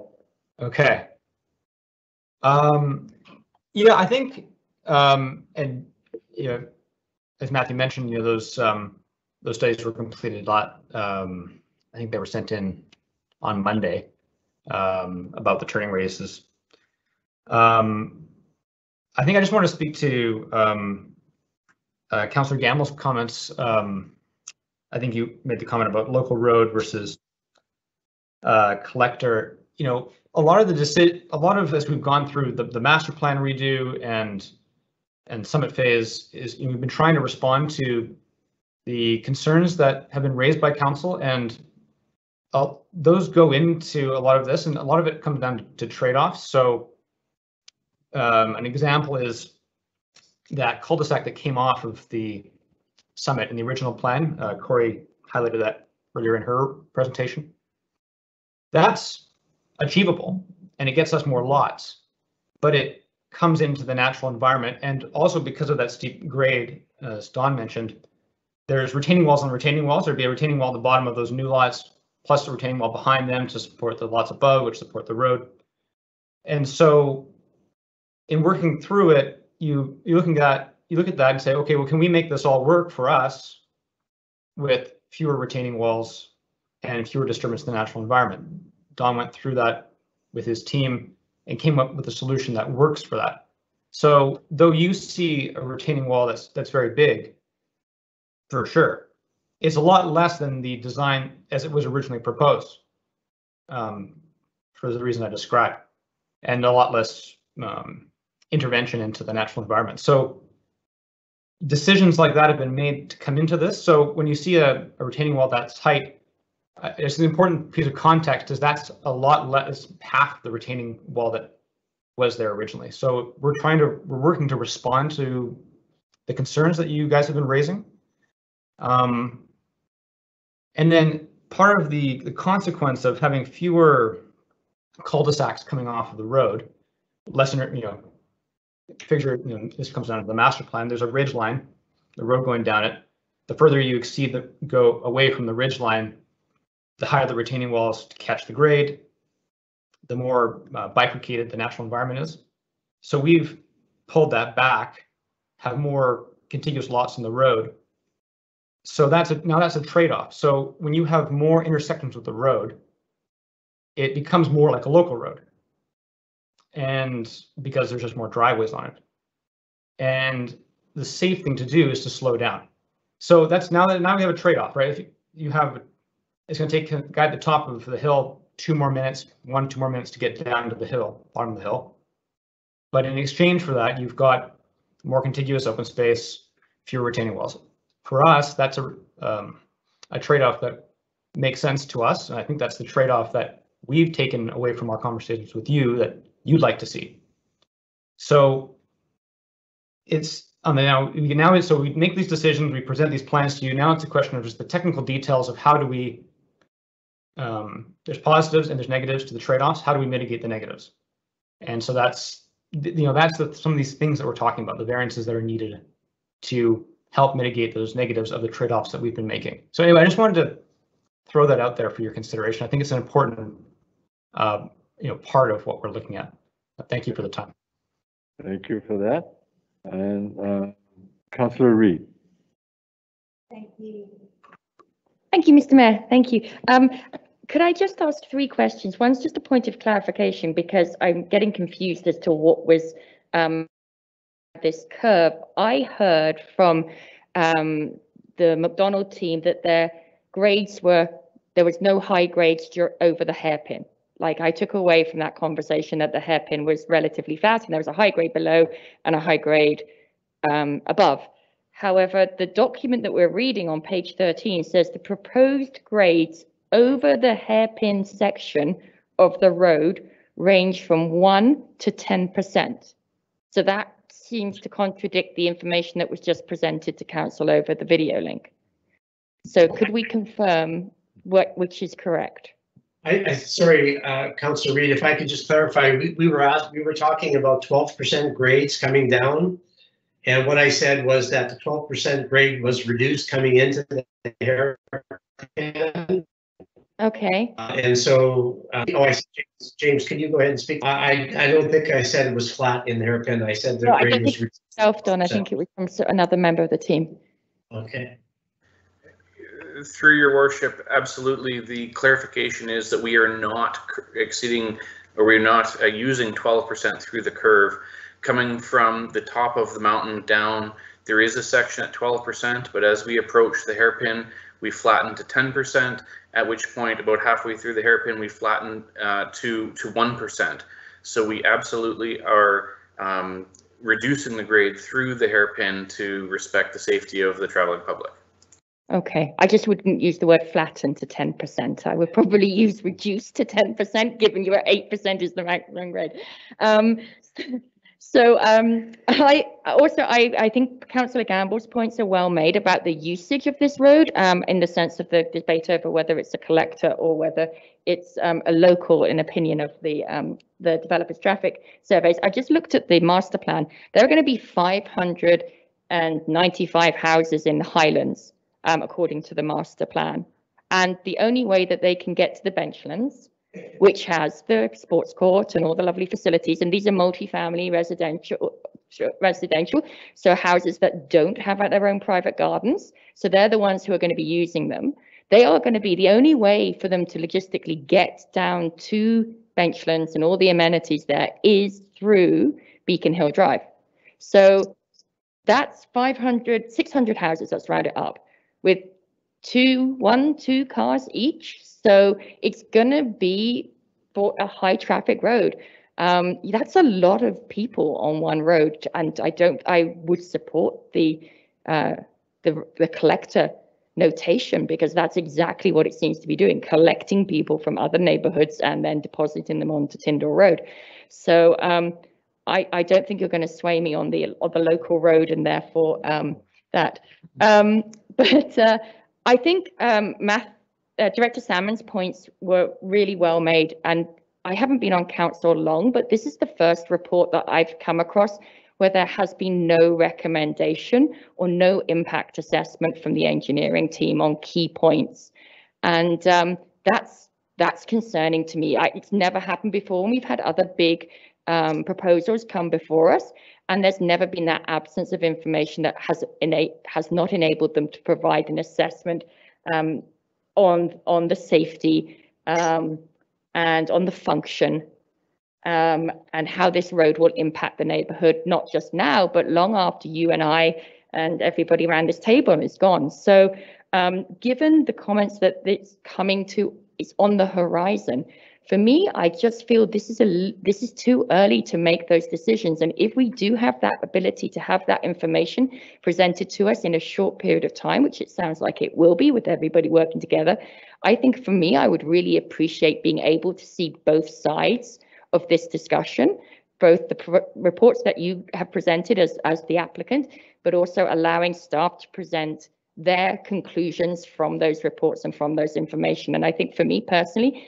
given it's potentially imminent, I think making a decision today that takes away from that process it would be a disservice to the community on a longer term basis. Okay, thank you. And I have Councillor Scarrow. Well, that's a tough act to follow. I don't particularly agree with Councillor Reid. I do particularly, I want to highlight a few things that we've talked about tonight.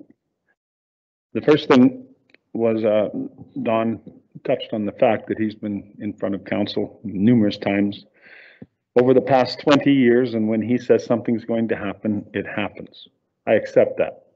I believe that, and I think that all of the things that we prescribe to happen in the upcoming future of this development have gone and will go as prescribed. Councillor Ireland got that verbal assurance from Don, and I appreciate him giving it that.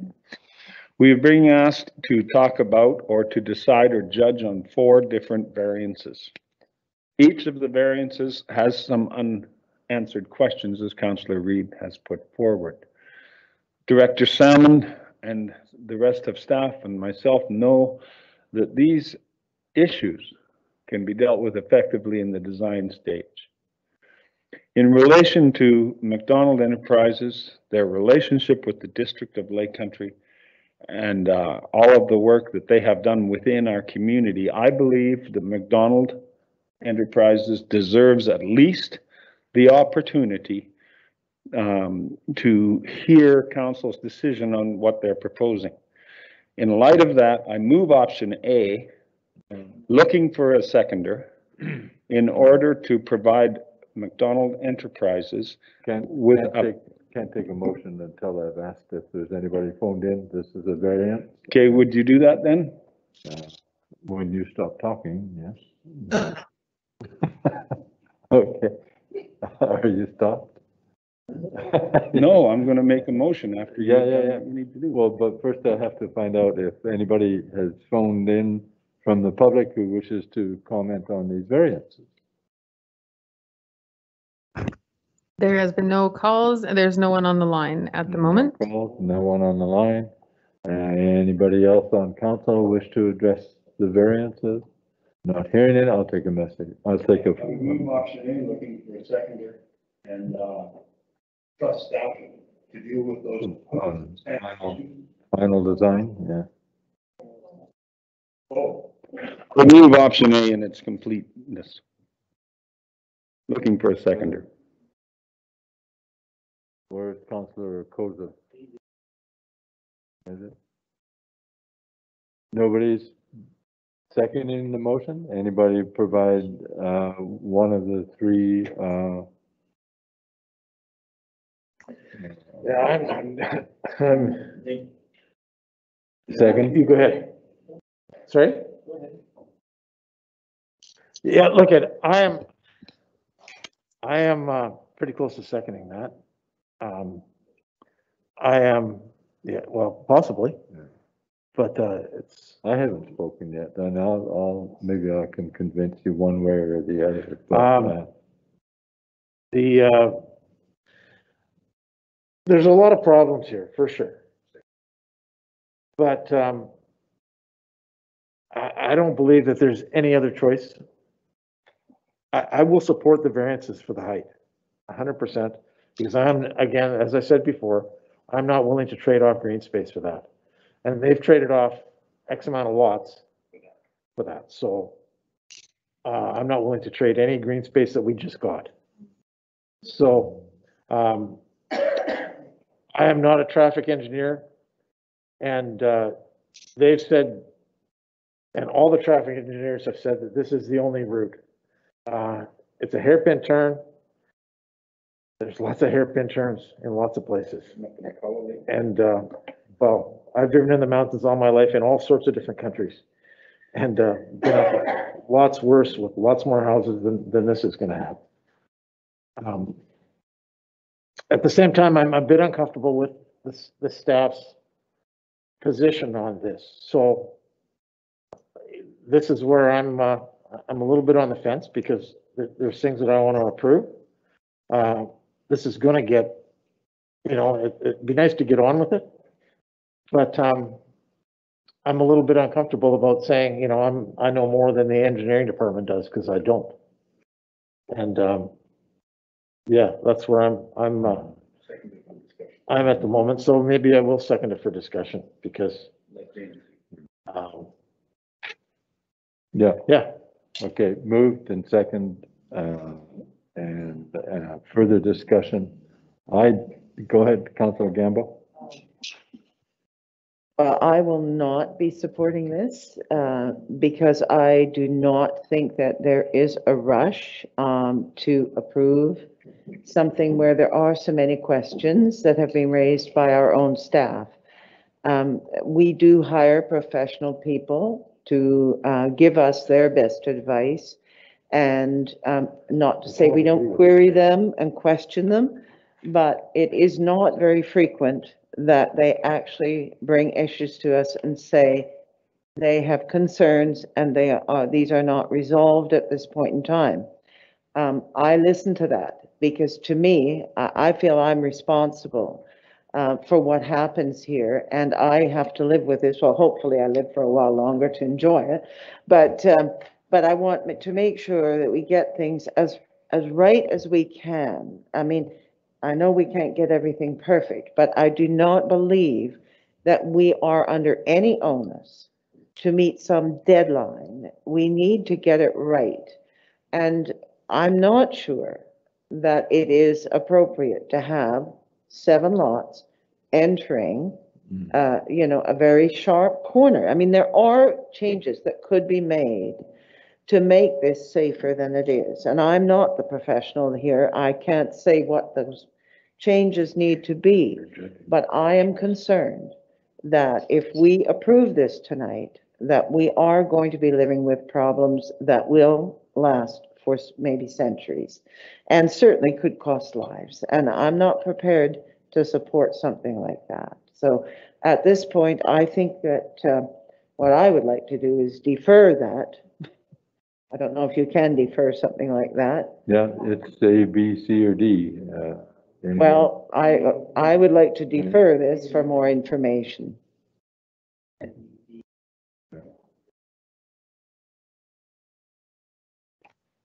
So he went the other side. No other want to speak. Councillor McKenzie next. Thank you, Mr. Mayor. And thanks for those comments, Penny. I do agree with that, right? I'm definitely not an engineer, but I grew up with one as a dad, and I know if he was concerned about stuff, I better be concerned too, because he's a pretty smart guy. So we're not, if they're concerned, I'm concerned on this one. And,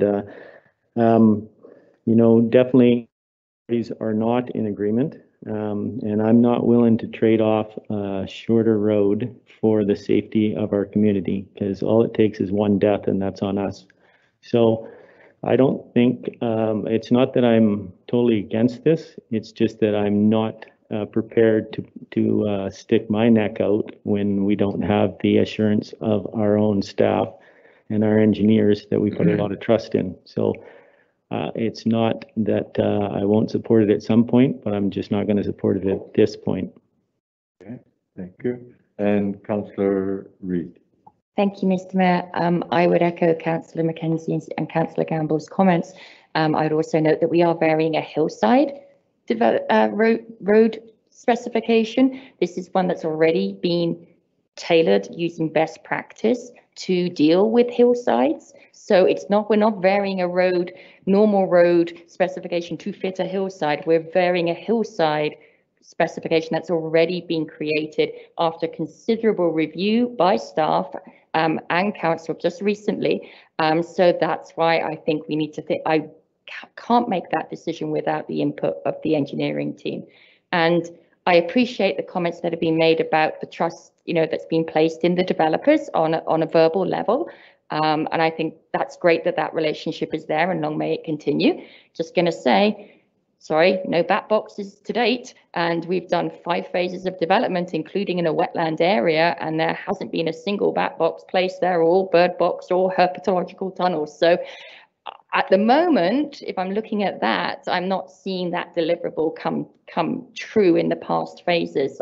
So I think this is also an opportunity for the developer, if we give them time, to come back with the work of help of Ecoscape with some more details on the landscaping side. Those questions, as in the DP, were pretty much glossed over with the we don't do landscaping at development stage. And I think I can't forget that we are losing land here to build this. And in my suggestion about the retaining wall, I wasn't proposing that the retaining wall stretches out into that 54%.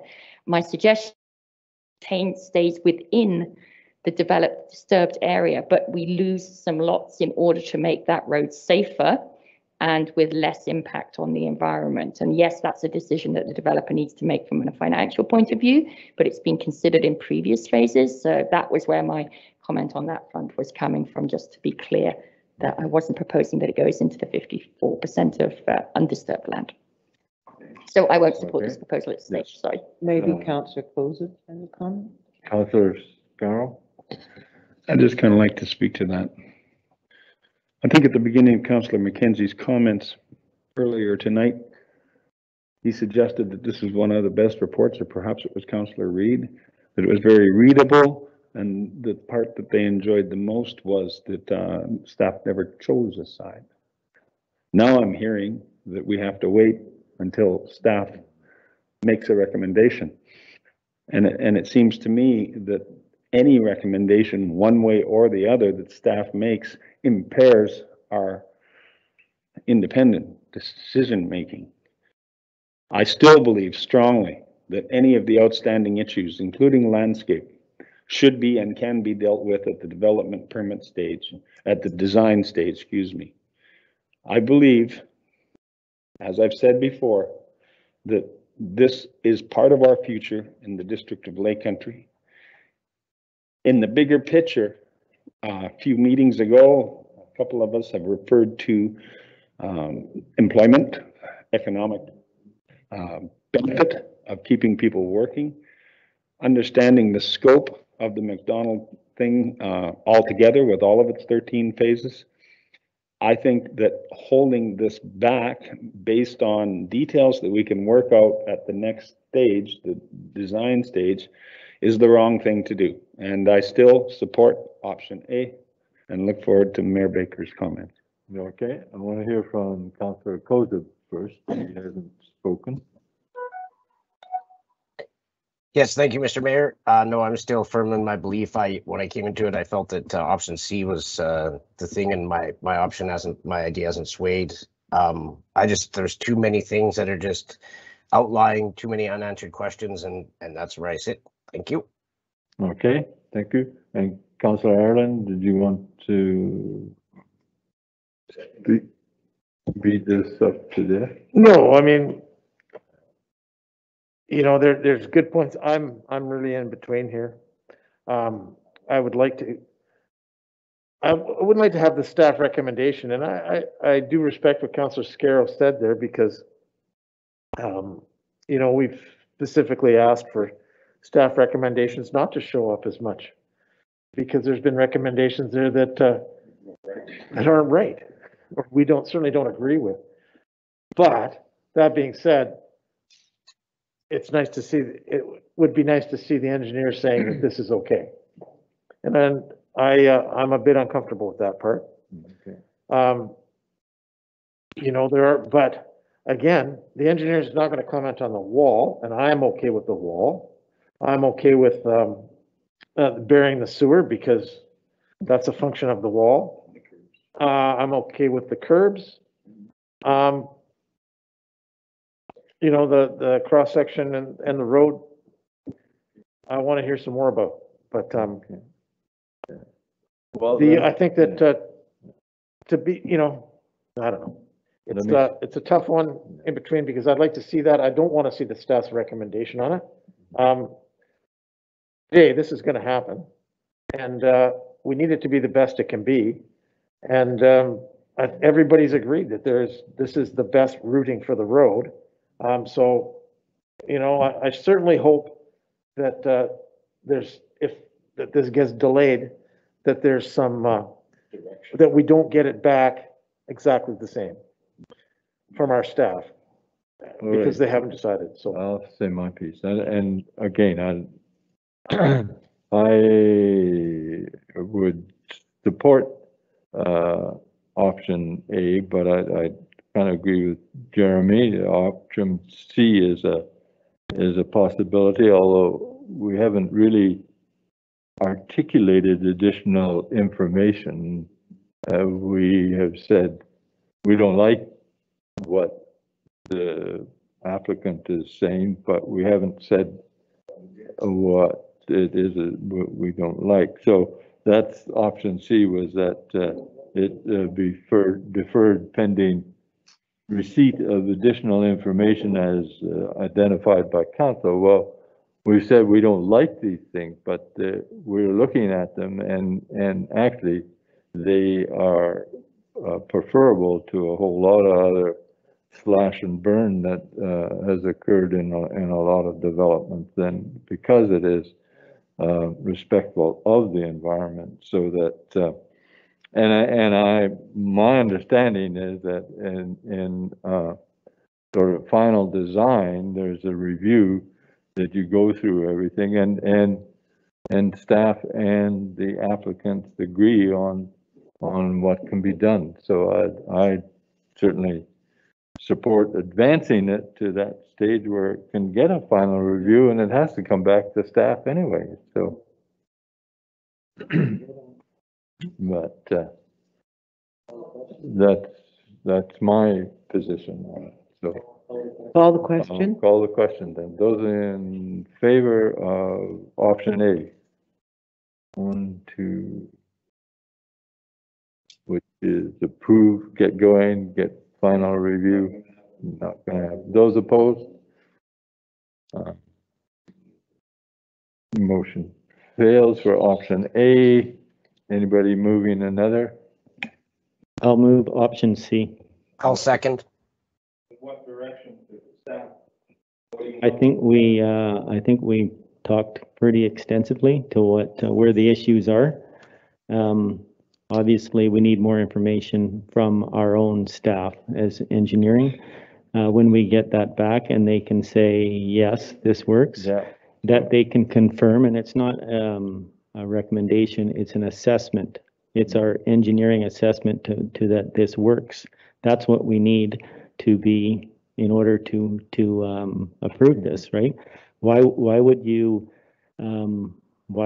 approve something when your engineer doesn't say that it's good to go? Like that, to me, we're not engineers, so we have to rely on the experts, and if the experts can't tell us that it's safe, why would we approve it at this point? They're saying they just need a little more information, and when they're comfortable with that, then I'm sure that the rest of us will be comfortable as well. Okay, moved second, Councillor McKenzie, Councillor Kozub. No, can't speak, because motion on the floor. That was option C, which is deferred back to staff. Councillor Gamble? So I'm just wondering if we could include as a sponsor's rewording further information regarding the road being a minor collector and not. That was not clear. I mean, even all the discussion, it seemed to me there was a difference of agreement, and I think that needs to be resolved. Okay. Also, I'd like to see a resolution to the drainage issues that have not been concluded. The ongoing drainage, which this is part of, because it's part of that whole hillside. And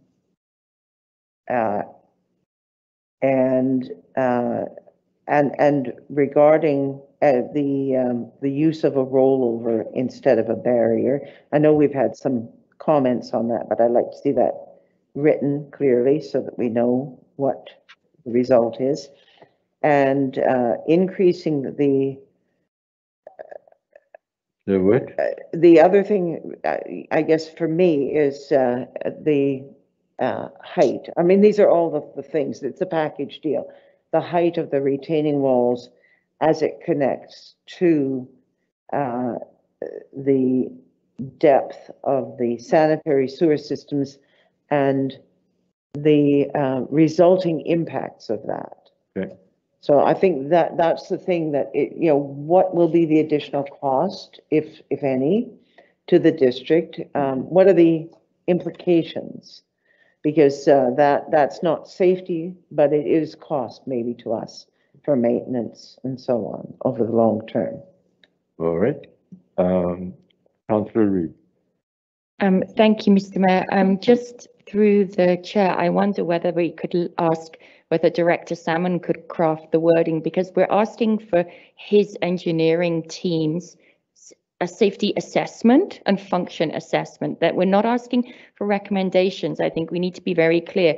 We are merely asking for the same level of assessment that the applicant has been able to provide from their technical team. And in the document, the report, it lists 10 items that are required in order to make that assessment. I'm just not sure how far down the list the engineering team need to go in order to come back to council with their assessment of the plan. So it asks for design drawings showing all pertinent information as required by the SDS, detailed design calculations of support of the street lighting layout. All the extra information. Yes, so I wonder whether is that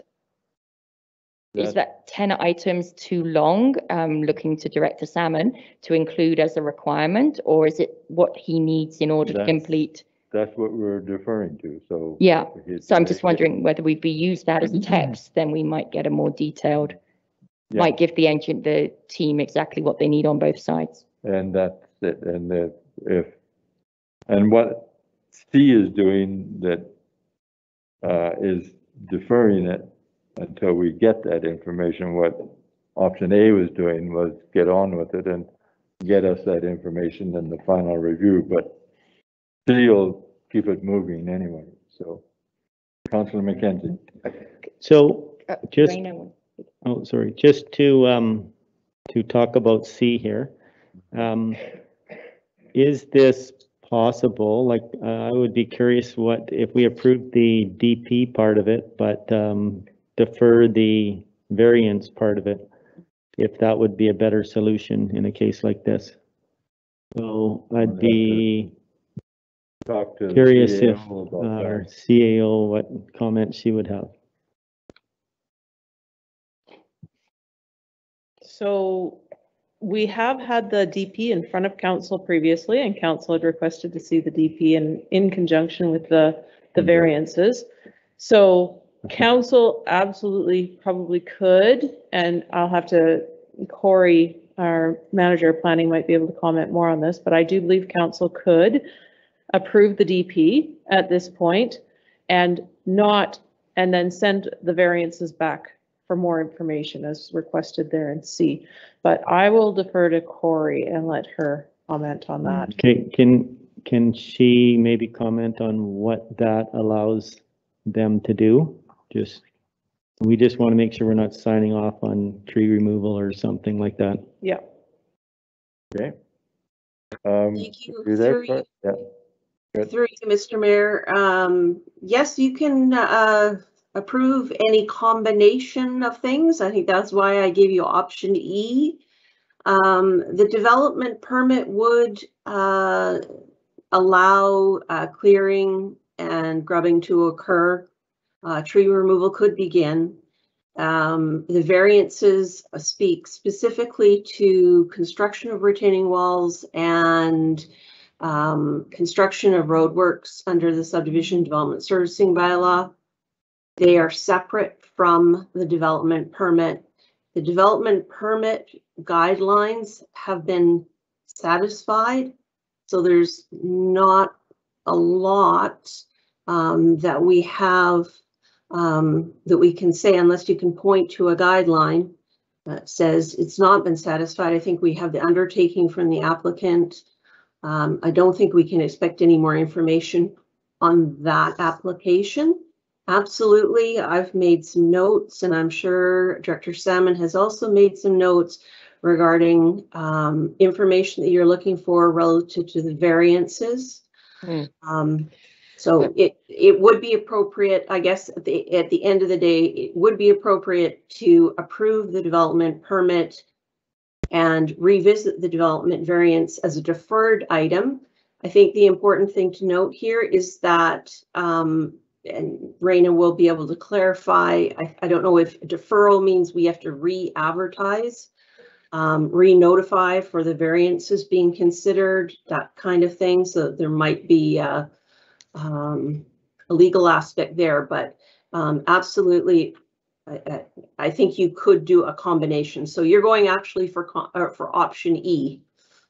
That sounds. A combination of A and C. Councilor McKenzie? Thank you, Mr. Mayor. Can we hear from Raina just in regards to? Thank you, through the mayor. So the first point, listing the items included in the report regarding the engineering assessment. I wouldn't recommend that that's necessary to list all 10 of the items. I will just come up with wording that is specific to that item that addresses the engineering assessment, if that's council's wish to have that specifically in the list of additional information. Yes, and if council wants to do a combination thereof, approving the DP and deferring the variance to the next available council meeting, there would be no further requirements for advertising, seeing as we've done it for this meeting. We're just simply pushing it to the next available meeting. So we wouldn't have to, we're not canceling it and requiring another application. Sounds good. Okay. So I'll let C stand. You let C stand, you don't like E? Well, we have to deal with C anyway. So those in favor of option C? Aye. Councillor Kozub? Aye. Councillor Kozub, aye. So that's 4 in favor. Those against? I'm not against or for, so I'll vote for. Against, no, whatever. 4-3. No. Yeah. So motion carries. So it's option C. Silence gives consent, so that means that I voted in favor. But so there's no combination. It's deferred to pending receipt of additional information as identified by council, and Councillor Reid has a list of items, and others have. You have those corporate and admin, and we'll get to them. Okay. So we move on to the next item, where we deal with development permit for Crystal Waters. Excellent. Good evening, Mayor and Council. Oh. Everyone see my screen? Yeah, you've been. Did you have an alarm clock? Sorry, can everyone hear me and see my screen? Yes, we hear you. Okay, thank you.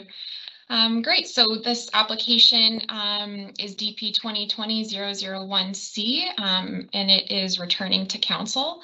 It's for 18263 Crystal Waters Road, which is in the Rural Residential Future Land Use designation of the OCP and the RR3 zone. And this development permit is for a house and 2 accessory buildings within the hillside natural environment and greenhouse gas reduction and resource conservation development permit areas. And I wanted to let council know that the owner and the applicant are available this evening should council have any questions for them. Okay, thank you. And as council will recall, this property is located adjacent to Kalamalka Lake in the northern part of Lake Country. It is a vacant piece of property and it is steeply sloped. And it is accessed from a private easement on the property to the north at 18281 Crystal Waters Road. Council last considered this application on May 4th. It also included a development variance permit application for overheight retaining walls that were located on the subject property and the neighboring property at 18281 Crystal Waters Road. And this is the previous site plan, and in red you can see the location of the previously requested overheight retaining walls. At the May 4th council meeting, council referred the application back to staff to work with the applicant to revise the site plan to reduce the height of the proposed retaining walls. Council also mentioned that they would like the applicant to review the retaining wall materials, consider screening of the walls, and also to consider the possible retention of more trees. And as a result, the applicant and owners worked together and submitted a revised site plan that now eliminates the need for retaining wall variances altogether. And this is the new site plan. So as you can see, the retaining walls located on the property to the north are now, they're stepped, and they allow for a gravel parking area for the neighbors. And the retaining walls on the property, the subject property, are also terraced. And as you'll see, there's a significant amount of landscaping. I also wanted to note that the retaining walls at the top of the property are proposed to be constructed with keystone, which is a more decorative lock block material than previously proposed. The applicants also submitted an arborist report. And that report noted that there were some dead and hazardous trees on the property, and also along the top of the property, and I'm quoting from the report, 3 ponderosa pines have been identified as high risk as a result of the upper canopy weight distribution and its direction of failure impacting the new construction. So no additional trees have been proposed to be retained. The applicants also submitted this 3D rendering just to give council an idea of what the retaining walls would look like on the neighbor's property, but they do comply with the zoning bylaw regulations and are stepped to reduce their visual impact. And then finally, just a reminder of what the house and the accessory building look like, and these elevations didn't change since council last saw them. And so to end, it is staff's opinion that the proposed development permit substantially meets the applicable development permit area guidelines. Thank you. Thank you. Councillor McKenzie? I'll move option A. Option A. Councillor Reid? I'll second that. Second. Any discussion? I have something to say. Councillor Coates? Yes, no, it's a positive thing for a change. And thank you, Mr. Mayor. And I just wanted to say that I did like the and I didn't realize it was the applicants that had put forward that rendition, but I really like that rendition. If that could be included in more development permits, that would help us to see it. And as well, if you could take it a step further, I don't know if I'm asking the world here, but if you could put that right into a Google Maps rendition, that would be just superbly awesome. But I got to say that drawing was awesome, and I didn't realize it was the applicant that had actually put it in, but it really laid out what was happening there really nicely. So I just have nothing but positive, and yeah, I second it as well. Or no, I don't know if someone else seconded, but I'm a full approval. We'll give our planner credit for it anyway. So she can use it and use. Too kind.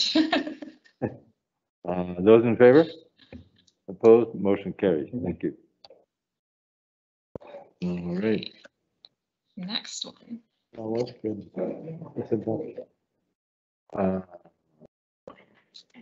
Zoning bylaw text amendment. Oh. Nope. There's one. Which one did I miss? Finch Road. Okay, so this is, I'm up again, Mr. Mayor. Okay. You got that, Finch Road? Yes. Yes, so this is DP 2017-039A1A2C, which means it's the second amendment to the development permit. This is for 5550 Finch Road. It's within the rural residential future land use designation of the OCP, and it's actually within a land use contract, LUC 196. However, the land use contract refers to the underlying zoning for anything that's not specifically mentioned in the land use contract. So the underlying zoning is RR3.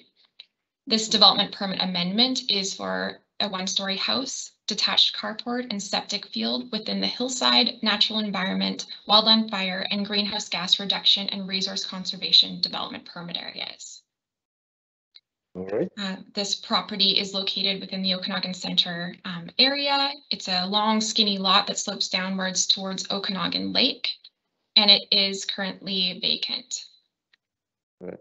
Two site photos. These are taken from the top of the property, just to give council a sense of the location of the building site. So the one on the left is looking south, and it does show how steep it is right adjacent to Finch Road, and it flattens out. And then on the right hand side, you can see that it then again begins to slope down towards the lake. For some quick background, again, this is the second amendment to the development permit. The DP was first approved by council on February 20th, 2018. And at that time, the proposal was for a one-story house with a detached garage. After the DP was approved, the owners decided to reconsider their design and made an amendment application for a 2.5-story house with an attached garage, which was approved on December 3rd, 2019. I just wanted to note there was an error in the staff report. I said December 3rd, 2020, so my apologies for that error. And then since then, the owners have decided to rethink their design again, pare it down. So the application is now for a one-story house with a detached carport. All right. This is the site plan. So the house and carport are located at the top of the property. An environmental assessment was submitted with this application, and the qualified environmental professional recommended that the areas that will be disturbed during construction be replanted with native grasses. And then these are the renderings of the house. So as you can see, they're on two different levels, but the roofs of both the carport and the house are below the road level. So it will have a lower visual impact on the hillside character of the neighborhood. And additionally, the buildings will be constructed with fire-resistant materials per the Wildland Fire Development Permit Area Guidelines. And to conclude, it is staff's opinion that the proposed development substantially meets the applicable development permit area guidelines. Thank you. Very good, thank you. Councillor Arlen, Councillor Scarrow. Hold on, I have something too. If you want to speak to it? Yeah. So no, thank you for that. This is actually the fourth time this has been around. There's one other application that was turned down quite a bit earlier. So yeah, I've been to this property quite a number of times. And you know, the way that this house is set back away from the other houses, it's quite interesting on a lakefront property because it's quite a ways to the lake. But the concerns are that it's almost an impossible access to the lake, and that there is meant to be some sort of First Nations pictographs someplace down on the waterfront there on this property. That's never been confirmed 100%, and I actually canoed down there one time. I didn't go on the property, but I did have a look. I could see it, but that's according to the neighbors. So what I'm wondering is I mean, the first concern I have is this house is set so far back, it's going to have almost zero view unless they cut down every tree in front of them. And it doesn't look like that's their intention, but it could be. I'm wondering if there's any way that we can protect in the plan, right in the very front, there's an ESA 1. And I don't know if which covers most of that cliff down to the lake. And I'm wondering if there's any way that we can protect that. It's an environmentally sensitive area. We can't. So I don't know if we can cut, you know, in the past we've done covenant and some of those haven't been quite legal. Apparently. I don't go there. So I'm looking for staff's guidance in here and how we can, if there's a possibility of a way to protect that piece of that front of that property. Our manager of planning, Corey Gain, can speak to that. Thank you. Through you, Mr. Mayor,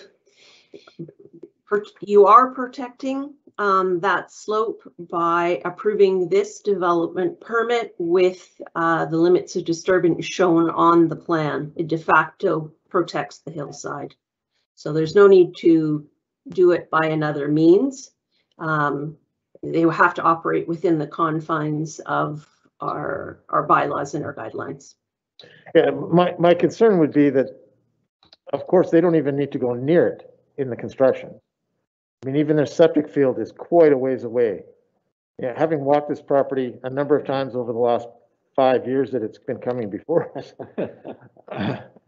it's quite a ways away from the ESA 1 that is it's not the slope that the house is being built on. It's the cliff rock face that goes into the lake itself. And if you were to see the neighbors to the north, they've done extensive work to create themselves a road down to the lake, which is not all that great. So if it's protected in this, the question I would ask is that it's all great that, nothing happens during the construction of the house, but what happens in 5 years when they decide they don't like all those trees and they want to build a staircase down to the beach or blast and create, there's a big, huge rock. So the property comes along like this, and then there's a rock formation, then it drops down, and then the rocks come up and go down to the lake.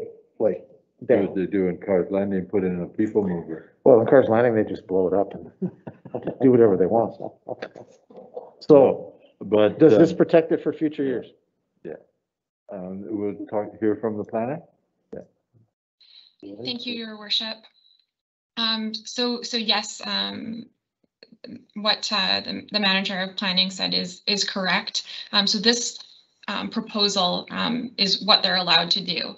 If they wanted to come back and do any of that tree removal that you're mentioning, that would actually require an amendment to the development permit. It would be a natural environment development permit, potentially hillside as well, which would then require environmental reports and that whole process. So the site plan does have it shows the areas that they're going to be replanting. It's also labeled undisturbed landscape to remain.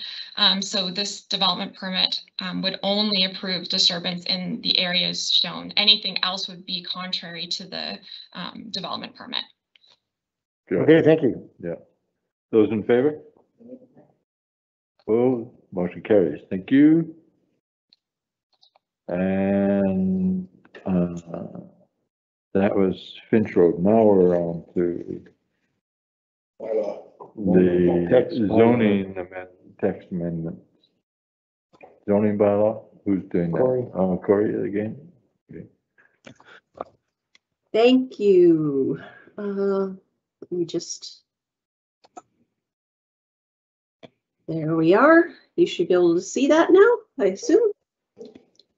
All right, so this is, of course, the beginning of our consideration of zoning bylaw text amendments.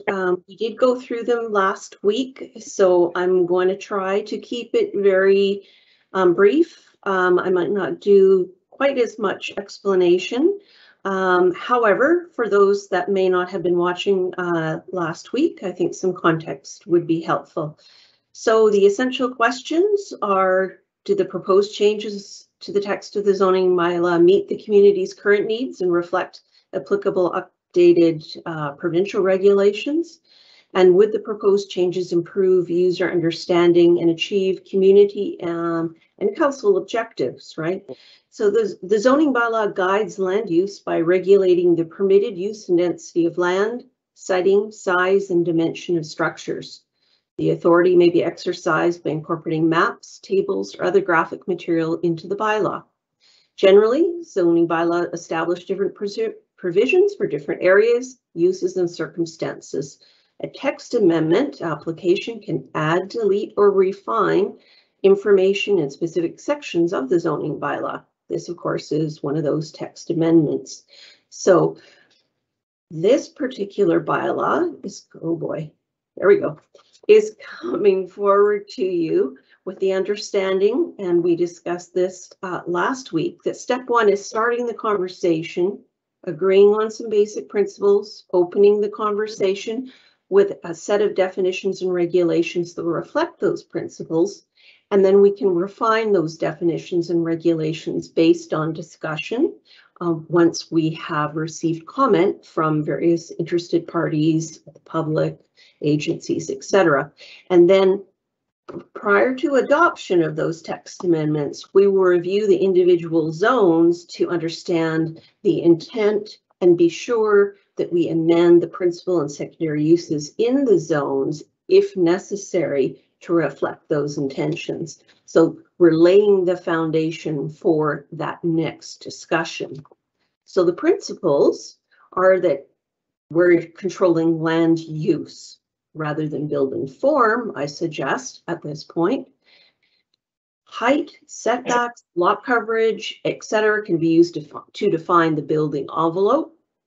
We accept that density of use is more important than what the building is called, and restrictions on the building form might limit the possibilities if we define them, a building form, in a way that limits the combinations available. So what we want to do is make sure that as new building forms are, I guess, accepted under the BC Building Code, that we're able to address them through the land use. So our principles include that any overlap between the definitions creates confusion. Regulations should be separate from the definitions, and both communities and users evolve over time. So the bylaw language should also evolve. Definitions should be clear, easy to understand, and use current language. Regulations should also be clear, easy to locate and understand, and succinctly outline the terms and conditions for those individual uses. So what I had provided was some comparison tables summarizing zoning bylaw 561 definitions and regulations as they exist in the first, I guess it's actually the second and third column, because I do have a first column there talking about how many units it's referring to. And in the third, fourth and fifth column are the proposed definitions and proposed specific use regulations as relate to those. This is just an example. It's fully in the report. Also attached were, of course, the amending bylaws themselves. So it's the same information presented in another way, reflecting exactly what it will look like when it's added to the text of the bylaw. So the definitions that we decided and regulations that we decided we would tackle first were the residential and community care definitions. So, for example, we want to delete single detached housing and single dwelling housing and replace it with single detached dwelling.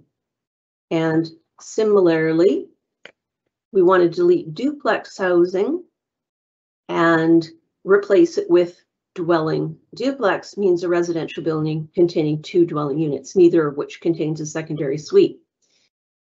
And then we also, that covers everything. So we no longer need 2 dwelling housing in the same way.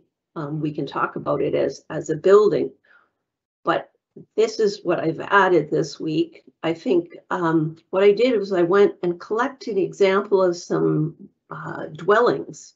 Some of them are in this collage. Some of them are single detached dwellings. Some of them are duplex dwellings. Some of them are multi-unit residential dwellings. The difference is, of course, how many are attached to each other, but it's the scale and how they are arranged. As for example, the duplex can be either side by side, front to back, up and down. We don't really need to call those separate building configurations something other than the fact that it's 2 dwellings in a single building. And we do need to make a little bit of clarification that it's not a secondary suite because we talk about suites differently under the BC Building Code. So multiple dwelling housing would be a dwelling unit contained within multi-unit residential building, and the building is a building that contains 3 or more dwelling units, regardless of the configuration. So we're able to simplify and do away with a whole bunch of definitions like multiple housing, 3 dwelling housing, 3plex, all meaning basically the same thing, said in different ways, which creates confusion. So at this point, I offer you option A, which would give first reading to the bylaws. And then we would refer out for agency and public comment prior to returning for further consideration and additional readings. That would give us the opportunity to introduce any comments or changes or ideas that council, the public, or any of our referral agencies have into the bylaws before they're considered for second reading. Option B is that the bylaws be deferred pending receipt of additional information that you may want to identify more specifically now that we're focusing on residential and care facility uses. Option C is that you give first and second reading and forward it to public hearing, and at which time we would go through the legislative formal process through the public hearing to receive input from property owners and interested parties. Option D is that they not be read and the file be closed. That concludes my presentation this evening, and I will answer any questions that you might have. Any questions, Councillor Scarrow? Yeah, thank you very much, Corey. Appreciate that. The question I have is, we all know that the zoning bylaw rewrite is going to have an awful lot of different components to it. These are the 2 that are kind of the low-hanging fruit that we're dealing with. If we were to choose option C, which is 2 readings and to public hearing, tell me what that looks like. Because of the other portions of the zoning bylaw that probably are going to be coming forward in the future, maybe not the near future, do we collect these issues and have one public hearing on all of them, or do we have separate public hearings for each of the issues as they filter through?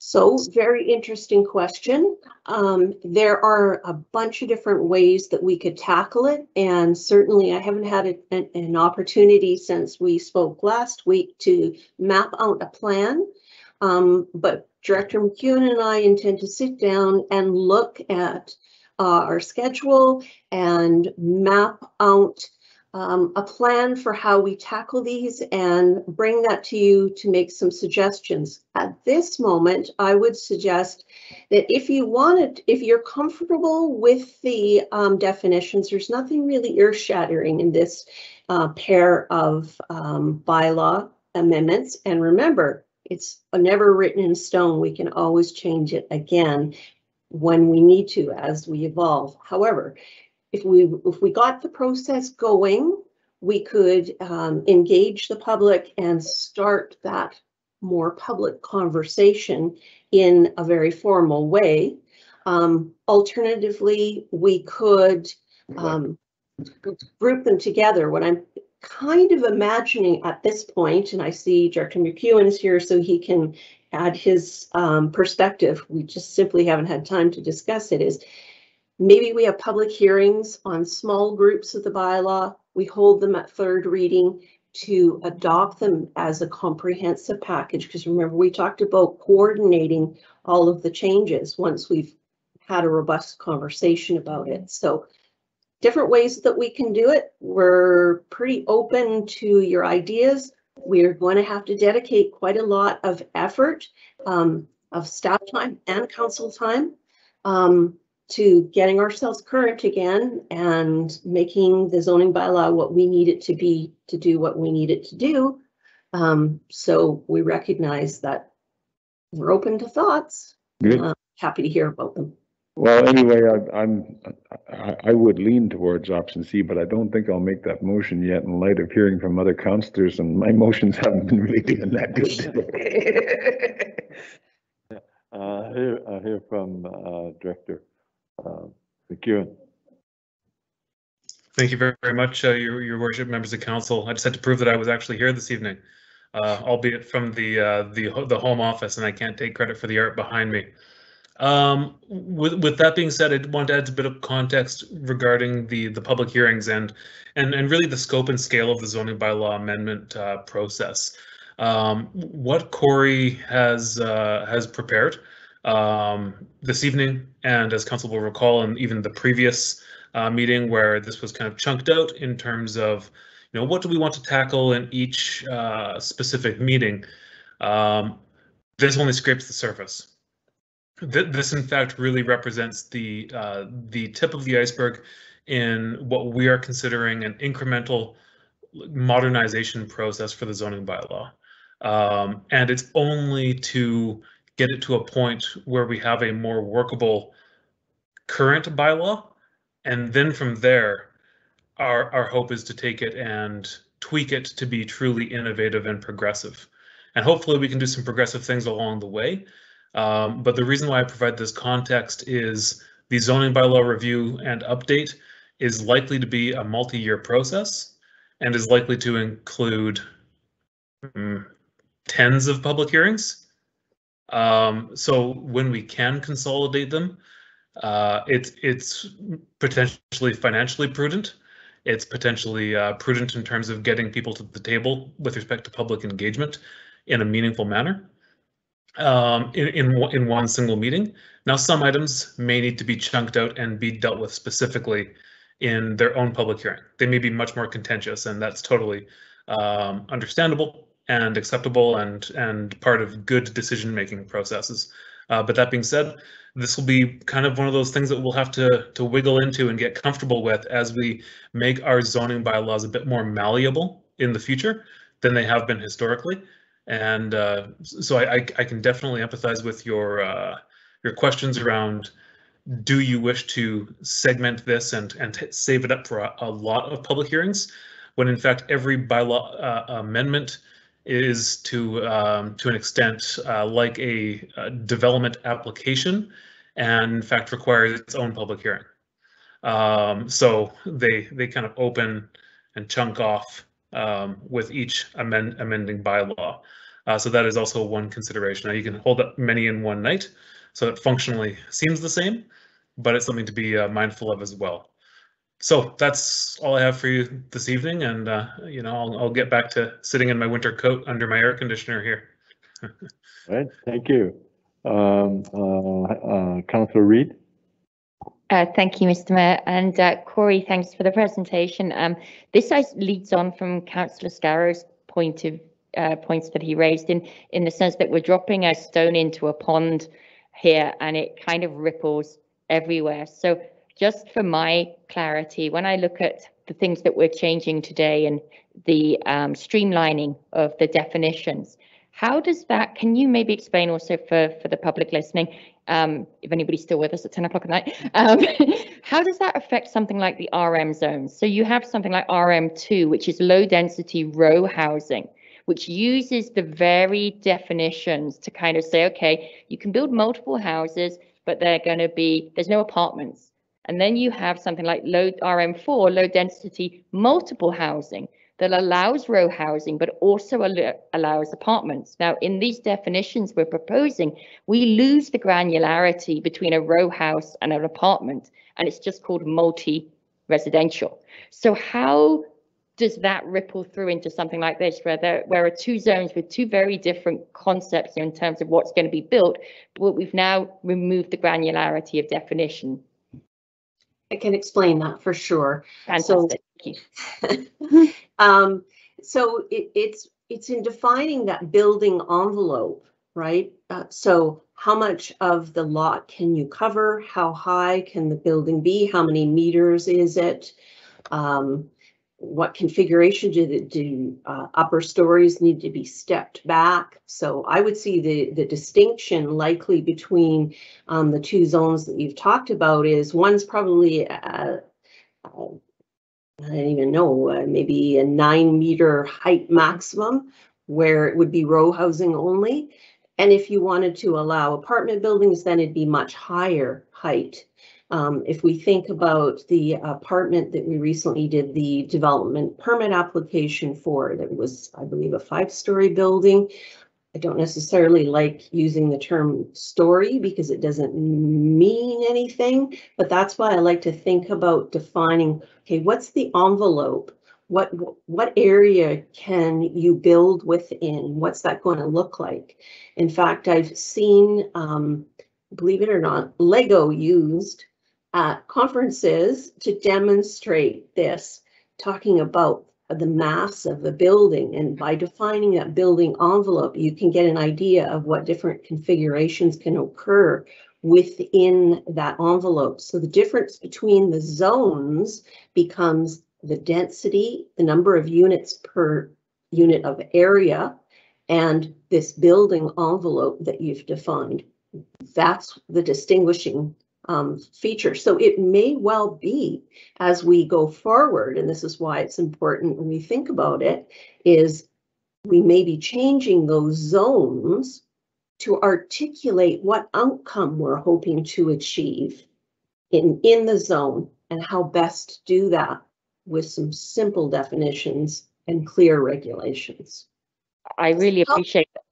And I just picked up on what you said about the number of dwellings per lot, and I think that would add a lot of clarity, because we've run into problems before where the density percentage gets used one way for maybe 8 large buildings, and then it gets represented at a later stage as 24 small buildings, and that's very different. But the zoning has already been approved, so anything we can do to kind of look at it from a volume standpoint in terms of the number of dwellings per lot or per unit of measure, I think that would add clarity to particularly to the rezoning process as well on both sides.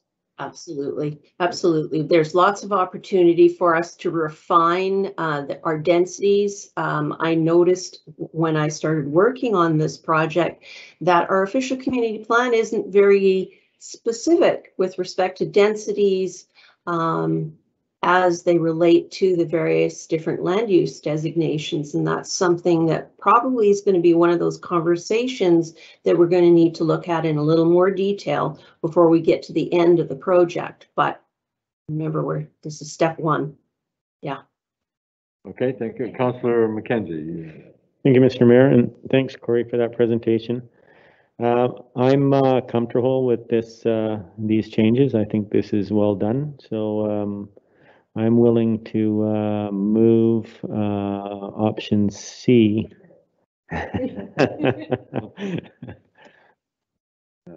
Forward to public hearing. How much time between first and second reading can you have before you actually have a public hearing on it? Can you hold them for some time and then get a bunch more and then have one public hearing? Yes, you can. Yes. Yeah, that makes sense. Option C then. Those in favor? Opposed? The motion carried. Thank you. Can I just really quickly talk to it, because option A was referring it to be read a first time, we referred out to agency and public comment. So I'm just wondering, was there a need in this particular instance to refer to an agency in terms of what we're proposing to change? Was there a value in doing that? They'll get at us. It's at first and second reading. It'll be announced that it'll become upcoming in a public hearing sometime in the future. So there'll be lots of time. Okay. Okay. Fantastic. Thank you. So that motion carried anyway. So. Thank you. Okay. And Lake Pine Local Service Area, they've been waiting for a number of years. Councillor Scarrow moving, Councillor McKenzie second. That first, second, and option A Yeah. You second it? I seconded option A. Option A. Did Carl want to present? Because he's been standing there. He's been waiting. Whatever. Option A gets them water. Kyle, take the rest of the night off. You waited for what, Kyle? I tried. I'm having trouble seeing what's happening. Did option A just get voted through, or do you? Not yet. Those in favor, option A is on the floor. Motion carries, unanimous. Thank you, Mayor and Council. Nice presentation, Kyle. You get a Xylem pen now. You get a Xylem pen, a Grundfos hat, or you get a whole Myers pump. Yeah, and because that's about what they're worth. If Kyle's still listening, make sure he gets that line going down the right easement or stat right away. You had it right in the first place, Kyle. Yep. Yeah, we'll make sure of that. Thanks. Thanks, Good. Mr. Mayor.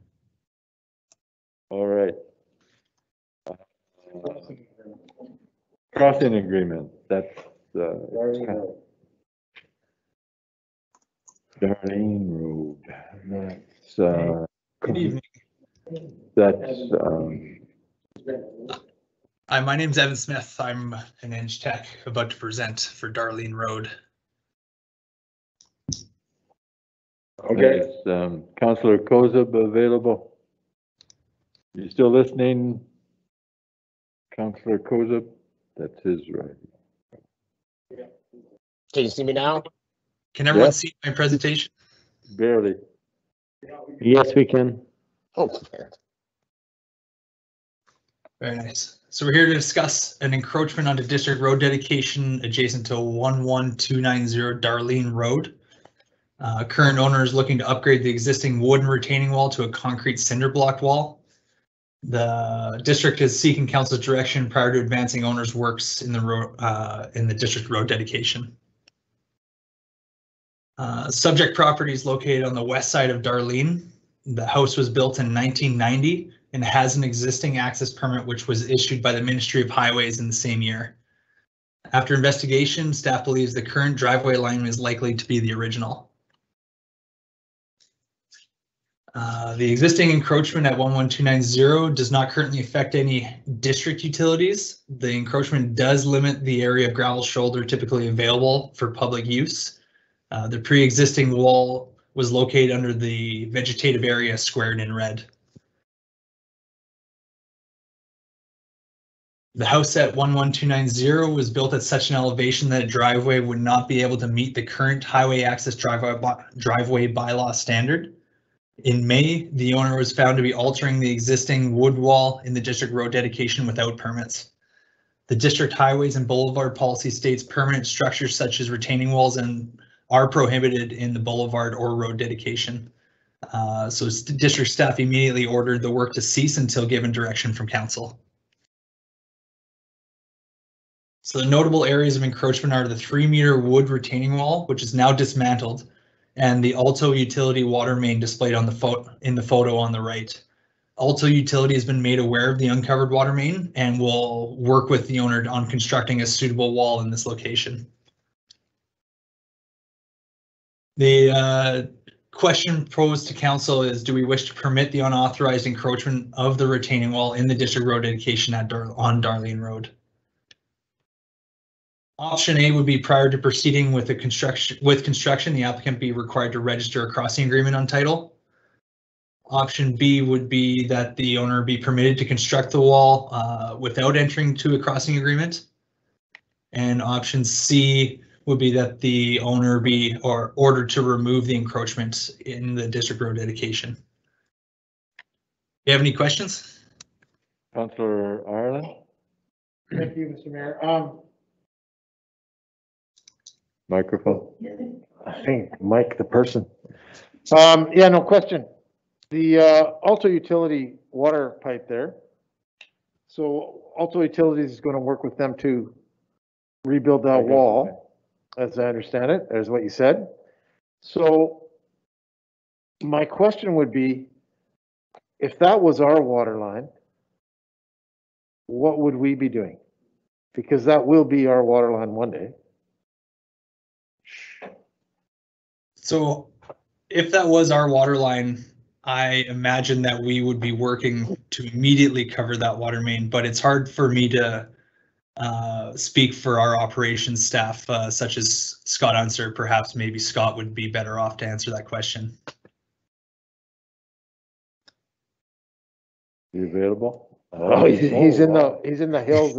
He's about to watch the volcano there. He's hunting. Good evening, Mayor and Council. So through the chair, so the owner will be working with Alto, and they're talking about a grade beam to bridge the gap over the water line to make sure that the wall doesn't bear on it at all. And then they'll be insulating it to make sure that it's got frost protection. So if that was our water main, we'd be doing exactly the same thing. So Alto's got an engineer involved to make sure that whatever solution works out, they're happy with.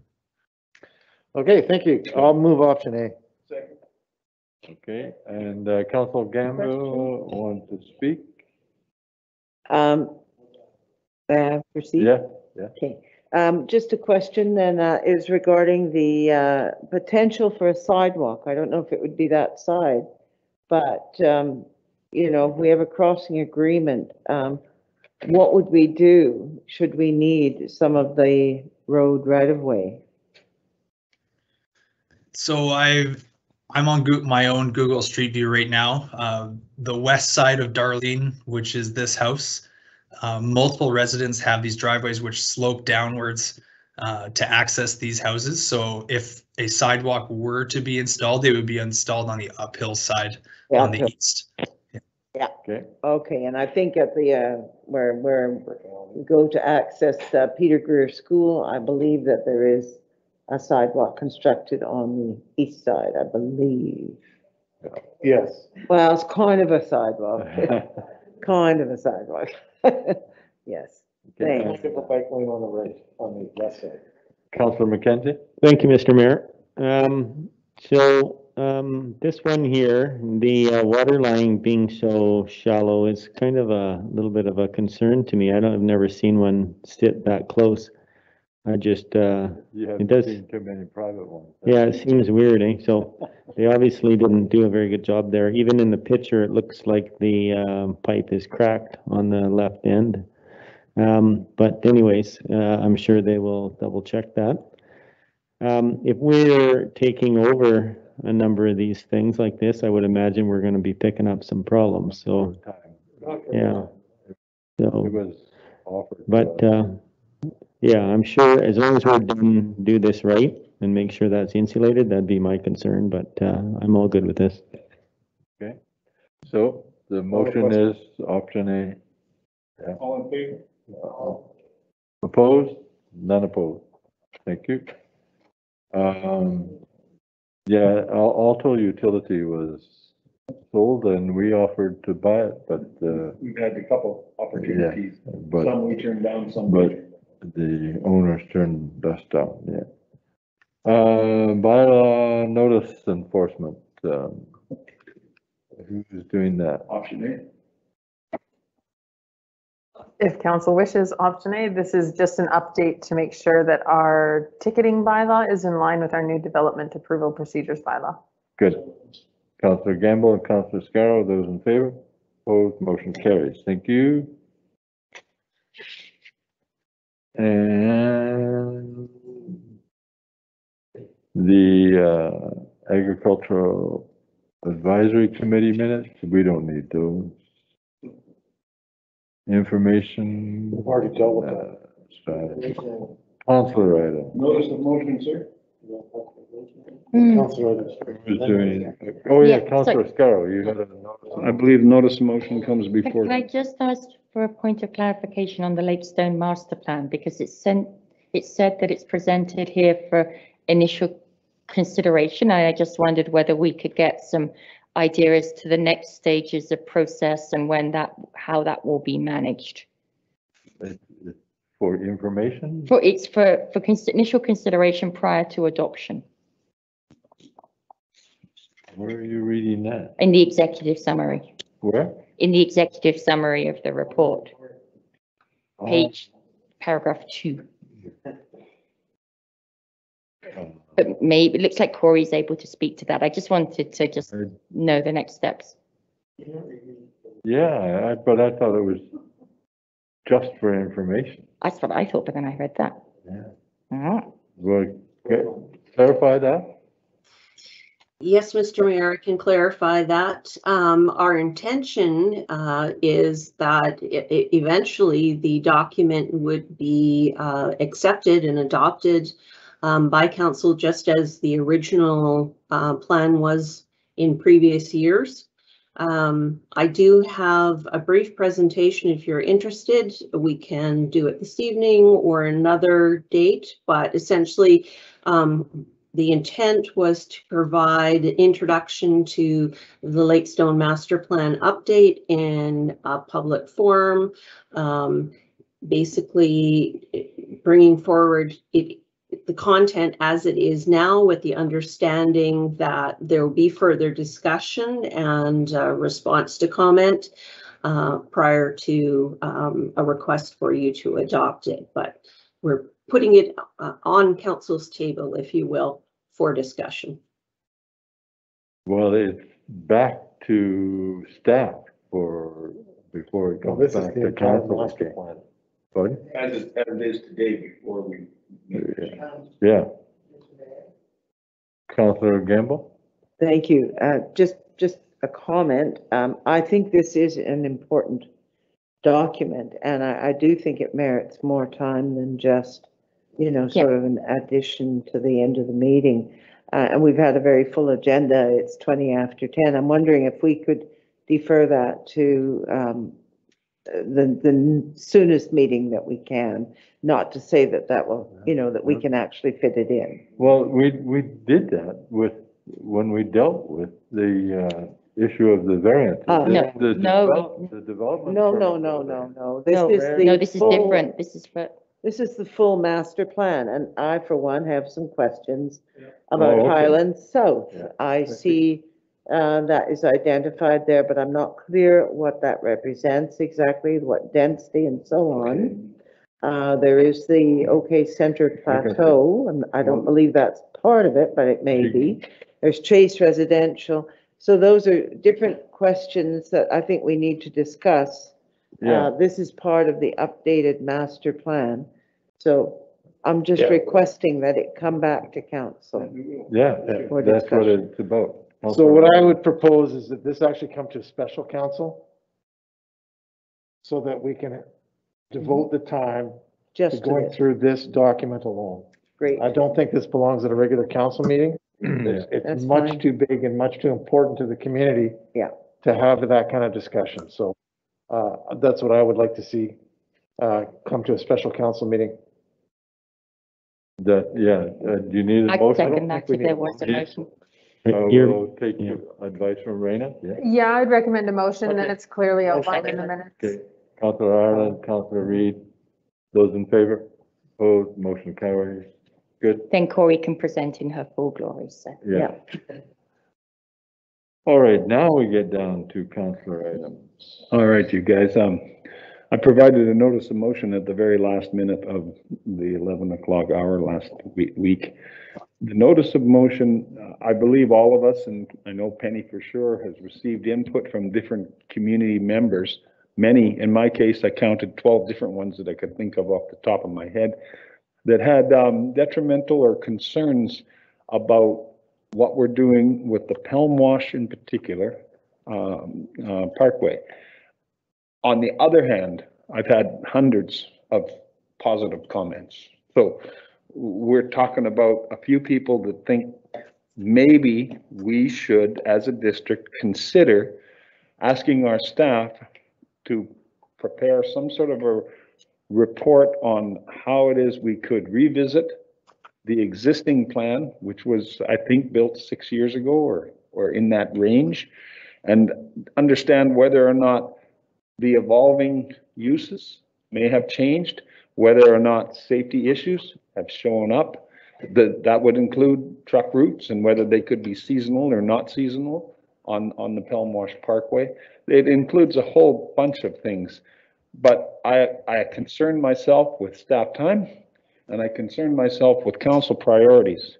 So I'm not out here trying to get this started and going. I'm out here asking the rest of my peers whether or not they have heard the same sorts of things from their community. And if that is the case, maybe we should then ask staff to design a time frame and a plan for reconnecting with the stakeholders and the general public and staff on the uses and the safety of the Pelham-Wash Parkway. And that would be what I would want you guys to consider. Well, everything I've heard had to do with unsafe speed, and if we do it as a recreation area, post it at 30 Ks and enforce 30 Ks, and that takes care of a lot of the problem. But sir, that's not the only issue that's been raised to me. There's been several issues as far as dividing the multi-use lane, more cement barriers in some of the more scary parts of it. The potential for other uses, such as rock climbing, has come to my attention. And of course, trucks and trucks and trucks. Yeah, but mostly doing with public safety on a mixed use corridor, and the speed is the issue, whether they're e-bikes or motorcycles or trucks and cars. But I'm not sure about redesigning the whole thing, but enforcing slower speed and make it more as a recreational course. Councillor Arden? Thank you, Mr. Mayor. The concerns that I hear are speed and trucks, and trucks and speed, and speed and trucks, and trucks and speed. However, we've got a set of council priorities, and we have a lot of stuff to get done. And I would suggest that we don't throw this away, that we put this on a list, and then when we review our council priorities, we decide where this could slot into. Because we spent a lot of time building this. We spent a lot of time consulting on this. We've adjusted it a couple of times. We had a major rock fall, which is absolutely nobody's fault, and totally unpredictable. But yeah, it's not time to redesign it. And we have, I'm not saying that we should throw this away. I would dearly love to find a way to move the trucks. But I think that it needs to be I'd like to just rebut that a second. I'm not talking Maybe the about, rest of us could have an opportunity. I'm not to talking speak. about redesigning the road. I'm talking about reconnecting with the people who use it to find out if their vision matches or aligns with ours. Well, it's But it's a council difficult priority. unless we do a mail-in survey or a email. I did have- Councillor Gamble, you want to comment? Thank you. I did have my hand up earlier. No, And behind the map. well, thank you. I just want to say that, yes, I have had concerns raised about the truck traffic on Pelham-Wash. But I also have heard concerns from staff about where we would put that truck traffic. And so that's an issue as well. We do have business in our community, which I hope we would want to support. And as far as speed, yes, I think that is an issue. And I think that is where we might want to have maybe more frequent meetings with our police to let them know that this is an area where we want better surveillance, because we do need it. I think that would solve a lot of the issues if we had the police out there. I mean, they were on Highway 97, before Lodge there, and they were nabbing, I don't know how many people, because there's so few people there that understand that when you come off that hillside from Oyama, that actually we do have a community here and you're supposed to slow down to 70K. You're trying to get to the school along that road, and it's just dangerous because people are going. But they could also go along Pelham-Wash, and I think that would be very helpful. I appreciate the motion coming forward, but I think if we, you know, maybe discuss this as one of the issues at a strategy session. The prioritization. Yeah, I yeah, agree with. because staff is pretty busy I right just want to now. bring it up and take it. and let's- No, I've had issues brought to me, not just that, Yeah, also I'm not saying fishing. that we- Fishing I'm not is an issue. dismissing by any means. But I'm not talking redesign. I'm talking about. No, I know what you mean, but. Okay. What you guys? I got, what yeah, those people want Councillor is Reid? redesign. Councillor Reid got the floor. I also think Councillor Kozub was trying to speak as well. I would suggest maybe we ask staff about what would be the best way to engage with the community. If maybe we discuss a set of strategy and we set out some objectives for what we're looking for out of this meeting, and then ask staff to design the best method to engage and get those results. Because I think there are ways potentially subject to staff time, obviously, there are ways in which we could start to gather some of this information and continue to engage with the community over the summer, because this is a hot topic. And I think if we leave it to the strategic priorities meeting, which normally happens in November, that might not be the right approach. And I think if we can find a way to move at least some aspects of this forward during the summer, I think that would be a good thing. Okay, thank you. You're up, Blair. Councillor items. Yeah, well, I was gonna get to Jeremy. He wants to speak on this. Oh, well, Jeremy. I don't know. I didn't want to speak on this. I have my own opinion, but I'll wait until the meeting, right? That if we're going to go that route, because there's no point in me talking now if we're going to move it forward. Yeah, just some of the, I have grave concerns over it too. But yeah, this isn't the avenue for it, I don't think, unless you guys want to hear me rant. I'm not sure I got all of that, but. I don't want to hear him rant. No, no. Okay. I don't want to hear myself rant either. Mayor Baker? Yes. I'd like to just speak to Councillor Reid's point about this coming forward. I would suggest council has a lot of things to cover in strategy sessions between now and summer break. And like to the point of which we've already got pretty much every Tuesday wrapped up, with the exception of next Tuesday. And staff could not be ready to present on this next Tuesday. So I'm not convinced that there would be time between now and summer break to get this done. I do think that given the amount of effort and time and consideration that it needs, that it is best to go to strategic priorities for consideration in conjunction with all the other projects that are ongoing.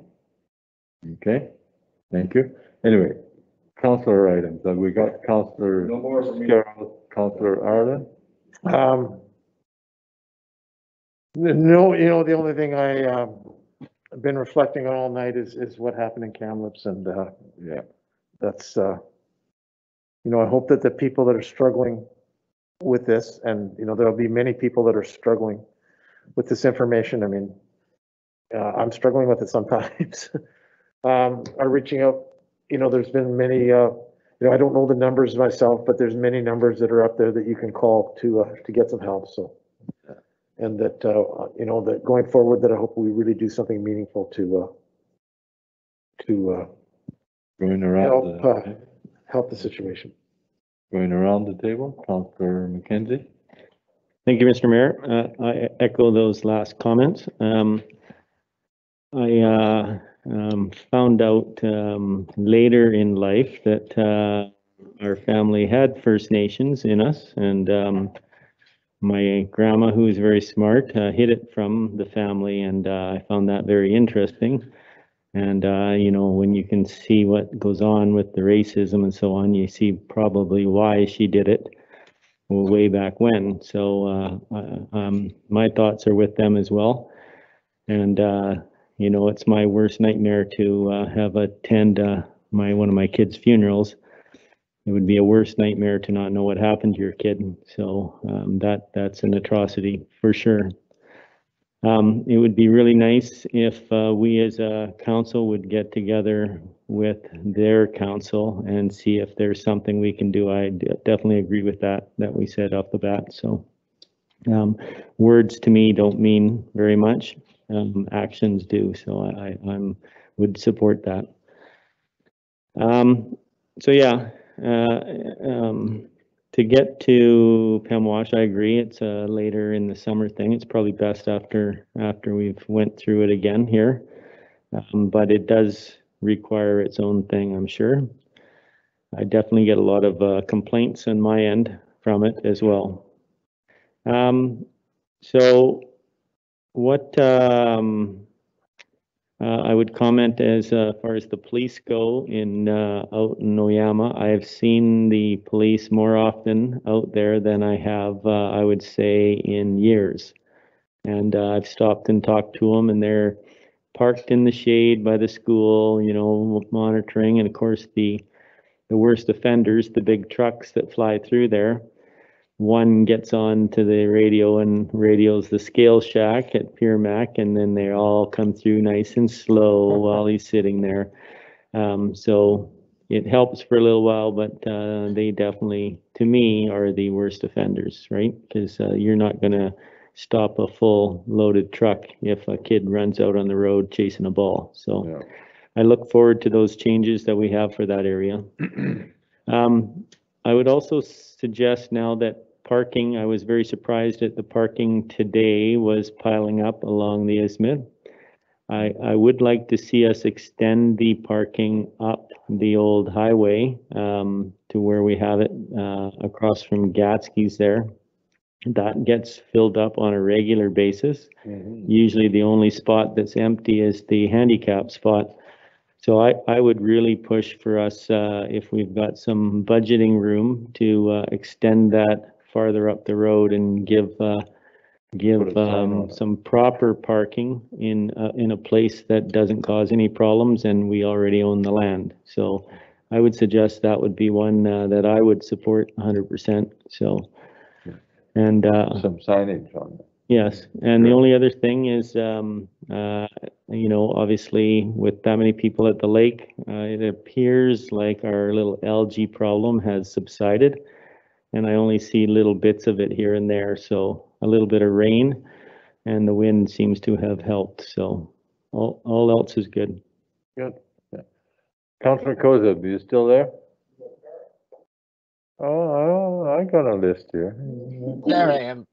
No, I have nothing to add except for yeah, Pemwash. I just sure wish we could stop the large tractor trailers, the 53 footers, from going down there. A truck and pop gravel truck that's working locally is one thing, but a guy going from Vancouver to Calgary, I don't see how he would need to have to drive down that with a 53-foot trailer, especially with those corners. So I would like to see us putting a weight restriction on it, and or like so that we can have the truck and pups, but not the big guys. That would be my take on it, but that's for a further date. I have nothing as far as the councillor item. Should be doable. Good. Thanks, Councillor and Councillor Reid. Thank you, Mr. Mayor. I would echo the comments of my fellow councillors and our mayor today about the residential schools, and speaking as a Catholic, I think I can say that here.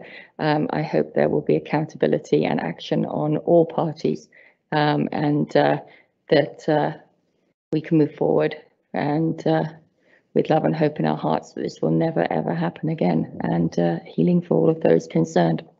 On other items in my local area, Gable Beach, we had a Friends of Gable Beach cleanup. Thank you to everyone who turned up. You know who you are. We cleaned up Gable Beach and the surrounding roads. I have to say they were pretty immaculate. We have a really good tribe of people out there who regularly walk and pick up litter as they go, and it was impressively clean. However, the one disappointing one was the amount of cigarette butts that were found. We are in a super dry situation here, and we would plead with everyone, be they a visitor, a local or a contractor who's working at one of the many we have under construction at the moment, to please just watch the cigarette butts going on to the grass verges. It's super dry, and we just don't want to trouble our firefighters to come out. And also a thank you to those who helped with the construction of the Coral Beach to Mackie Road Trail handrail. If anybody wants to see a really beautiful looking handrail, words that I did not think I would be using, that's the place to go. It is absolutely stunning, looks fantastic and eminently practical. So thank you to Marie Malloy and the Access and Age-Friendly Committee, the Community Association who lent their support to that, and also to all of the staff involved, both on a kind of planning level and on the implementation side. A really, really successful project and just complements the work that's been done at Gable Beach North. So looking forward to more of them in the area. Very good. Thank you. Thank you. And Councillor Gamble. Thank you. And I would like to just give a little thank you to the planning staff. I think they did an excellent job tonight. And in the last while, I just feel that they have moved to quite a high level of professionalism, and I'm really impressed. Just the way things are being presented to us, and even just the new staff that have come on. Really thorough and give a very clear, concise presentation. They do challenge us, I think, to make our own decisions a lot more than we used to. And I must say, I'm totally impressed. I think good job. And I have to pass that on to our engineering as well. Difficult decisions, difficult discussions. But that's what we look to staff for. We look to staff for their expertise and their advice. So thanks. Yeah. Thanks to them. Thank you. And I wanted to comment as well. Just well, reiterating our sympathy for all of the families that were affected by the discovery of 215 interments. Today's technology with DNA could find the lost children of the families, that then Ancestry will give them their DNA, and certainly I understand from the news it's being treated as a crime scene, so forensics will be done and DNA will be done, and they may actually, because the whole of Thompson, Okanagan, and even some of the Caribou children attended that school. So I know some from the area that I am from, at Lytton and Merritt and Nicola, that went to the residential school. And it wasn't just Catholic. The Lytton residential school was Anglican or Protestant. The United Church schools were not dissimilar, and the federal government is ultimately to blame, who turned over the education of the savages, as they called them, to the churches as they were those days. And so we're talking in the 1876 with the advent of the Indian Act that led to that type of behavior. And we certainly hope that we've done away with that type of behavior, but racism is still there and discrimination still occurs. But things are certainly improving. When I started teaching at post-secondary level, there were 12 Native students in all of post-secondary in BC. Now, UBC has Native instructors, and just UBC Okanagan has scads of First Nations people, but the difference has been the education and the parents being able to send their children to school and know they will see them again. But so anyway, that's my rant for tonight, Jeremy. So we are adjourned.